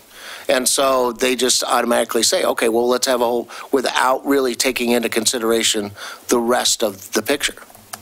Yeah, no, I understand. It leads both ways, I think it's a good suggestion for us to think about as we move forward, though, is like trying to make the language as accessible as we can for everybody. Mm-hmm.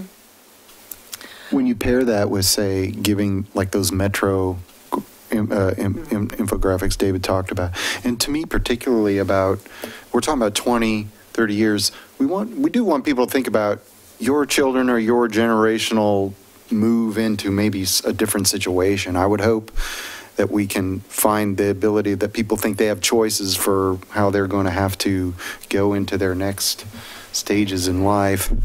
I definitely think that's going to be something that people will key on. Yeah.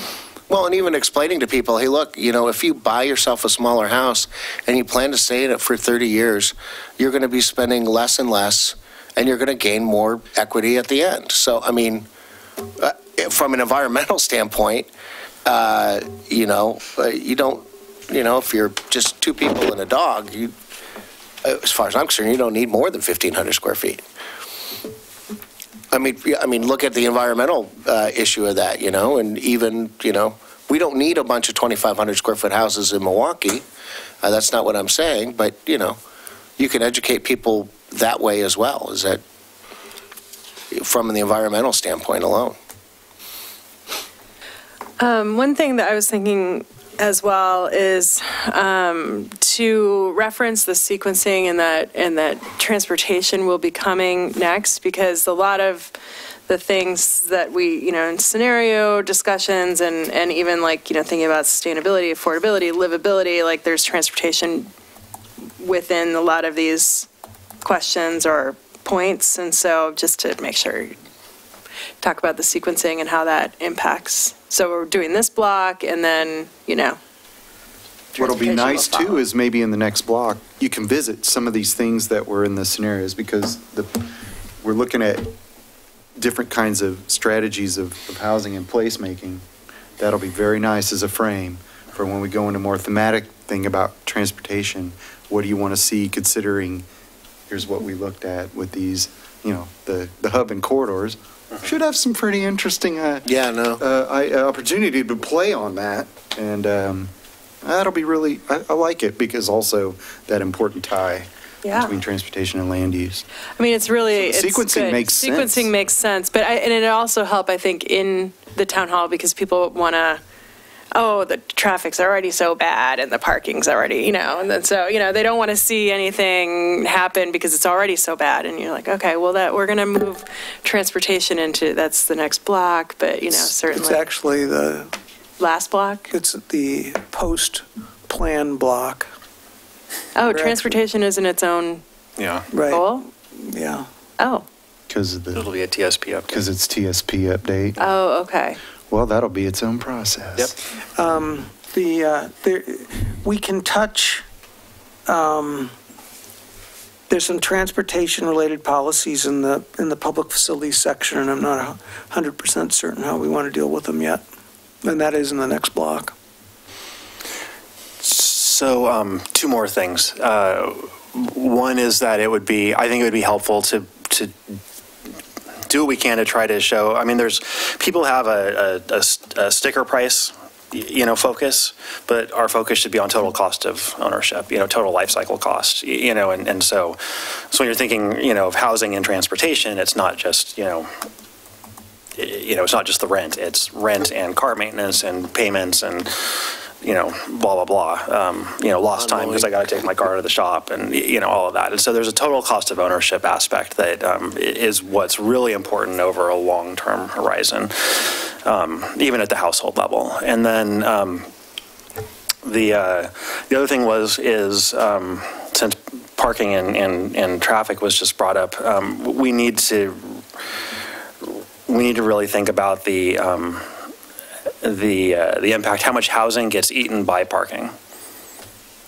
and what kinds of impacts that has on affordability and equity and sustainability, everything.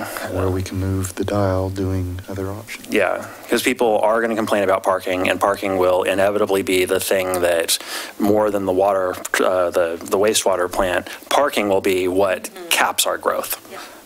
So we need to turn that on its head, and and figure out how do we prioritize this so that I will always go back to my focus on we need to really be thinking about the orderly transition of land used for parking to land used for useful purposes. But certainly, that's a long-term goal. The short-term goal is what is the impact of parking that we're requiring now going to be? And how is that going to impact the market's ability to deliver housing? Yeah, and I think parking is a good example of, a trade-off, as far as if you're not having to be required to provide as much parking. Is there a beneficial trade-off to, that could be additional tree canopy, that could be additional open space. How do people feel about, would you rather have that additional open space or that additional required parking? I think that's an example of where we can get into that.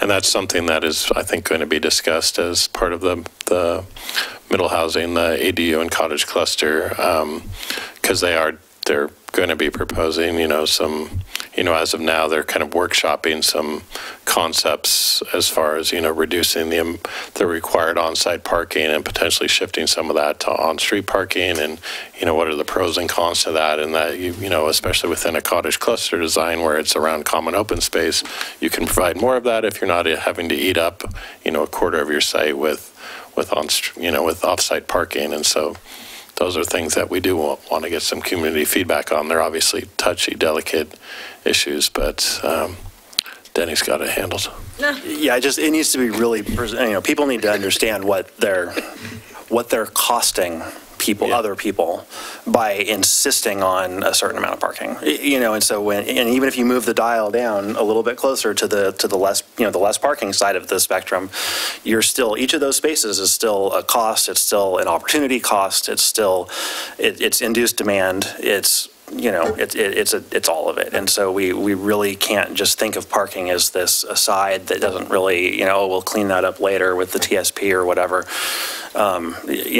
Parking competes with housing directly. And people need to understand that and make decisions in that frame.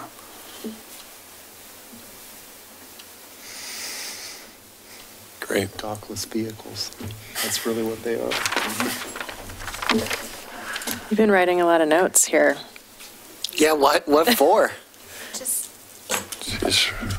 Just because. Oh, it's her last meeting today. My memoir as a planning commissioner. Memoirs, yes. That'll be a bestseller, I'm sure. Yeah. Absolutely. Are you going to be able to attend the open house? I actually, so I'm doing the Clackamas County Academy. And the first meeting is April 18th from 6 to 8. Darn. Otherwise, I wouldn't have missed it. Well, do you have any insights for them, and for what influence it's not your last opportunity to influence them. David's super influenceable. Wow. We're going to get all those bridge projects. That's debatable. It's been promised. I'll have to fight NHA for him, but I know I have an in, so. No, I was kind of looking at the SDC waivers, and, I think it's really important not to just consider that for, ADUs, tiny homes, cottage clusters. I think it's really important to consider that for everybody that's providing affordable housing, and the cost of, permitting and SDCs and the extras that come up along the way, of which I have an example, but I won't bore you with it. It just came up today. It's burdensome to the project, and so I would ask that the city, reconsider and make sure that you don't just get caught up in that missing middle housing opportunity. So for non-private development, waive the SDC fees? Well, if it's nonprofit, you mean? I said all non-private development waive the SDC fees. Is that what you're saying? If they're providing affordable housing? Well, I would assume that if a nonprofit's building it or the government's building it, Yeah, I think. I would call it subsidized Subsidizing the subsidized housing, Well, yes. Like with CETs or TIFs, I mean, that kind of thing. Yeah, I mean, we do have an affordable housing CET that, I mean, is starting to build up a little bit of money. And that could be, I mean, this is getting pretty programmatic in nature, but could be used for that. But yeah, I understand what you're saying, that we don't want to be just chasing the missing middle right now, that we need to be thinking about the complete spectrum of housing affordability, and that, that's, whether that's nonprofit providers or, the county, just how we're thinking about that and how the impacts on, maximizing the amount of housing that they can provide, because obviously whatever costs you incur is going to have an impact on. Yeah, it's a big hit to the total development cost of the project. And I would also, I would suggest also looking just at your processes. And, for us, it was really hard to get the SDCs nailed down, and we were well into the project,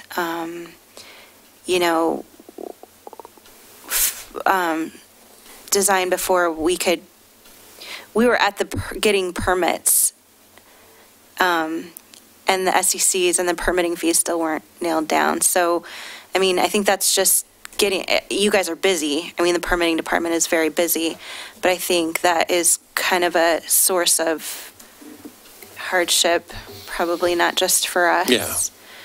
So predictability. Predictability is really important for us to be able to make those things pencil and get, all of our funders lined up. Everybody wants to know the bottom line, and until you can get that nailed down, at least a, ballpark, and you're not, $100,000, $200,000 off. That's a big number, especially when you're working in such limited capacity. It's really important for, nonprofits or affordable housing developers to be able to have access to that information early on. All right. So that's what that's definitely something to consider. I'm just listening and following along with the discussions we did. Okay. I don't have anything to add. You don't have anything burning? Okay. Yeah, you're welcome to email me. Thanks. If you have any additional questions. I would also note, if anyone knows anyone that's very passionate about housing, we're actually losing our housing and economic development coordinator. She's going to Metro. So if you know anybody that's passionate about housing, or if you have just an awful 2-hour round trip commute and you're passionate about housing, I'm not, You're funny. just, thanks for the just putting that out there. You're about a week too late, David. Yeah. For me, at least. Okay. Thank you. Well, yeah, thank you. That was a really good update. We didn't get commitment from folks to be there. Did you want us to, let's just go down. Okay.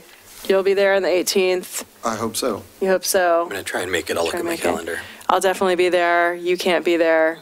I am tentative with all the meetings that are lining up. My wife is going to kill me if I ask her for another night off of work. So. Should we all ask her right now? Yeah.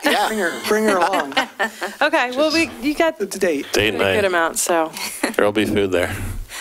Somebody has to make income in my family. That's what she's doing. Hilarious. Okay. Thank you. Thank you. Planning Department, other business updates. I don't have anything for you. Okay. Planning Commission committee updates and discussion items. Anybody have any other committees? Aren't you on another committee? Yeah, I haven't been to a Design and Landmarks Committee meeting for a while. I submitted comments, I think, before the last meeting with respect to the downtown design review, but I haven't really heard anything about what was going on with that. I think the last meeting there was a presentation for Coho Point. There was. And so I stayed away, just in case it comes up for a hearing at some point. I didn't want to be. Oh, yeah. Mm-hmm. So I skipped the last meeting because of that. And the other committees were CPAC and housing, and we had those updates. We have a pre-app meeting coming up for the Coho Point project. They've got some interesting concepts proposed. So there was an open house. Right. On that. Yeah. And then there was also an open house on the Housing Authority on Hillside Manor, too, that happened. Yeah. And I attended that one, but I didn't attend the Yeah. There's the other things that are out there. There's a 12-lot subdivision on 19th that was scheduled for a hearing coming up, but we're delaying it for a couple weeks at least because there are some things that are missing that they need to provide in order to have us address all the issues. And I just saw, I think there's going to be a pre-app meeting for the Murphy site, and there is a height variance that's been proposed for the apartment building that's proposed on the McFarland site. So, wow, everything's hopping out there. It's kind of crazy. Oh, that interesting part about all of the housing. I mean, when you count Hillside, yeah, there's like 1,200 housing units in the pipeline. In the pipeline. Yeah. Yeah. Yeah, no, we're running out of space fast. Yeah. I mean, and that's another thing, I guess, to highlight is, people don't really understand that there's stuff in the works. And I think it's good for people that are, in this housing crisis, people are desperate. And I think it's positive to talk about, like, we've got stuff coming. Mm-hmm. So it's good. Yeah, and we're purposely going a kind of a non-traditional route from the kind of your standard Goal 10 analysis and how that drives into your comp plan policies, because our BLI said that we would need like 1,200 units over the next 20 years. And it didn't include the Housing Authority site because it tends to exclude public properties because that's kind of different than kind of, it still obviously needed housing, but it's kind of outside what you typically plan for through the Goal 10 process. And so, but even that, if we're at 800 without Hillside, we're 2/3 of the way to our 20-year supply that's just in the pipeline. Right.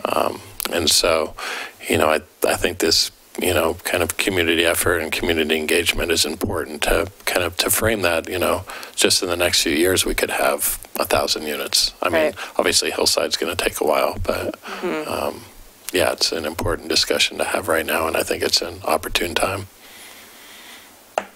Okay, so any other committee updates or discussion items? Only that it's Commissioner Grau's last meeting. Thank you for all your service. Thank you. Sure appreciate it. It's been my pleasure. Fun. It has been fun. Yeah, I agree. Learned a lot. Thank you. And I, getting to sit with you on the DLC, have probably had the longest tenure. It has been a pleasure. And I tell you what, Denny doesn't like to promote this. Take that home with you. Frame it on your wall. Be proud of your time. Oh, thank you. Put it in your office, your new office. Oh, there you go. Yeah, congratulations. Thank you. So the forecast for future meetings, then, does that change because you said something was maybe coming in? Is that the? Yeah, I think the Elk Rock Estates will not happen at the. Oh, so does that mean no meeting April 9th? No, we still have a hearing. Could have guaranteed you the 18th. We wouldn't have had a meeting on the 9th. Okay. We'll talk. Okay. If it helps, it might be a short one. I don't know. I don't know if that helps at all, but. She could just be waiting for you at the beer store, and we'll get you out of here quick. Speaking of that, so with that, I'll entertain a motion to adjourn, I think, unless there's anything else. No? I'll move to adjourn. Second. All those in favor? Aye. Opposed? All right, adjourned. Thank you. Hey, you get your last.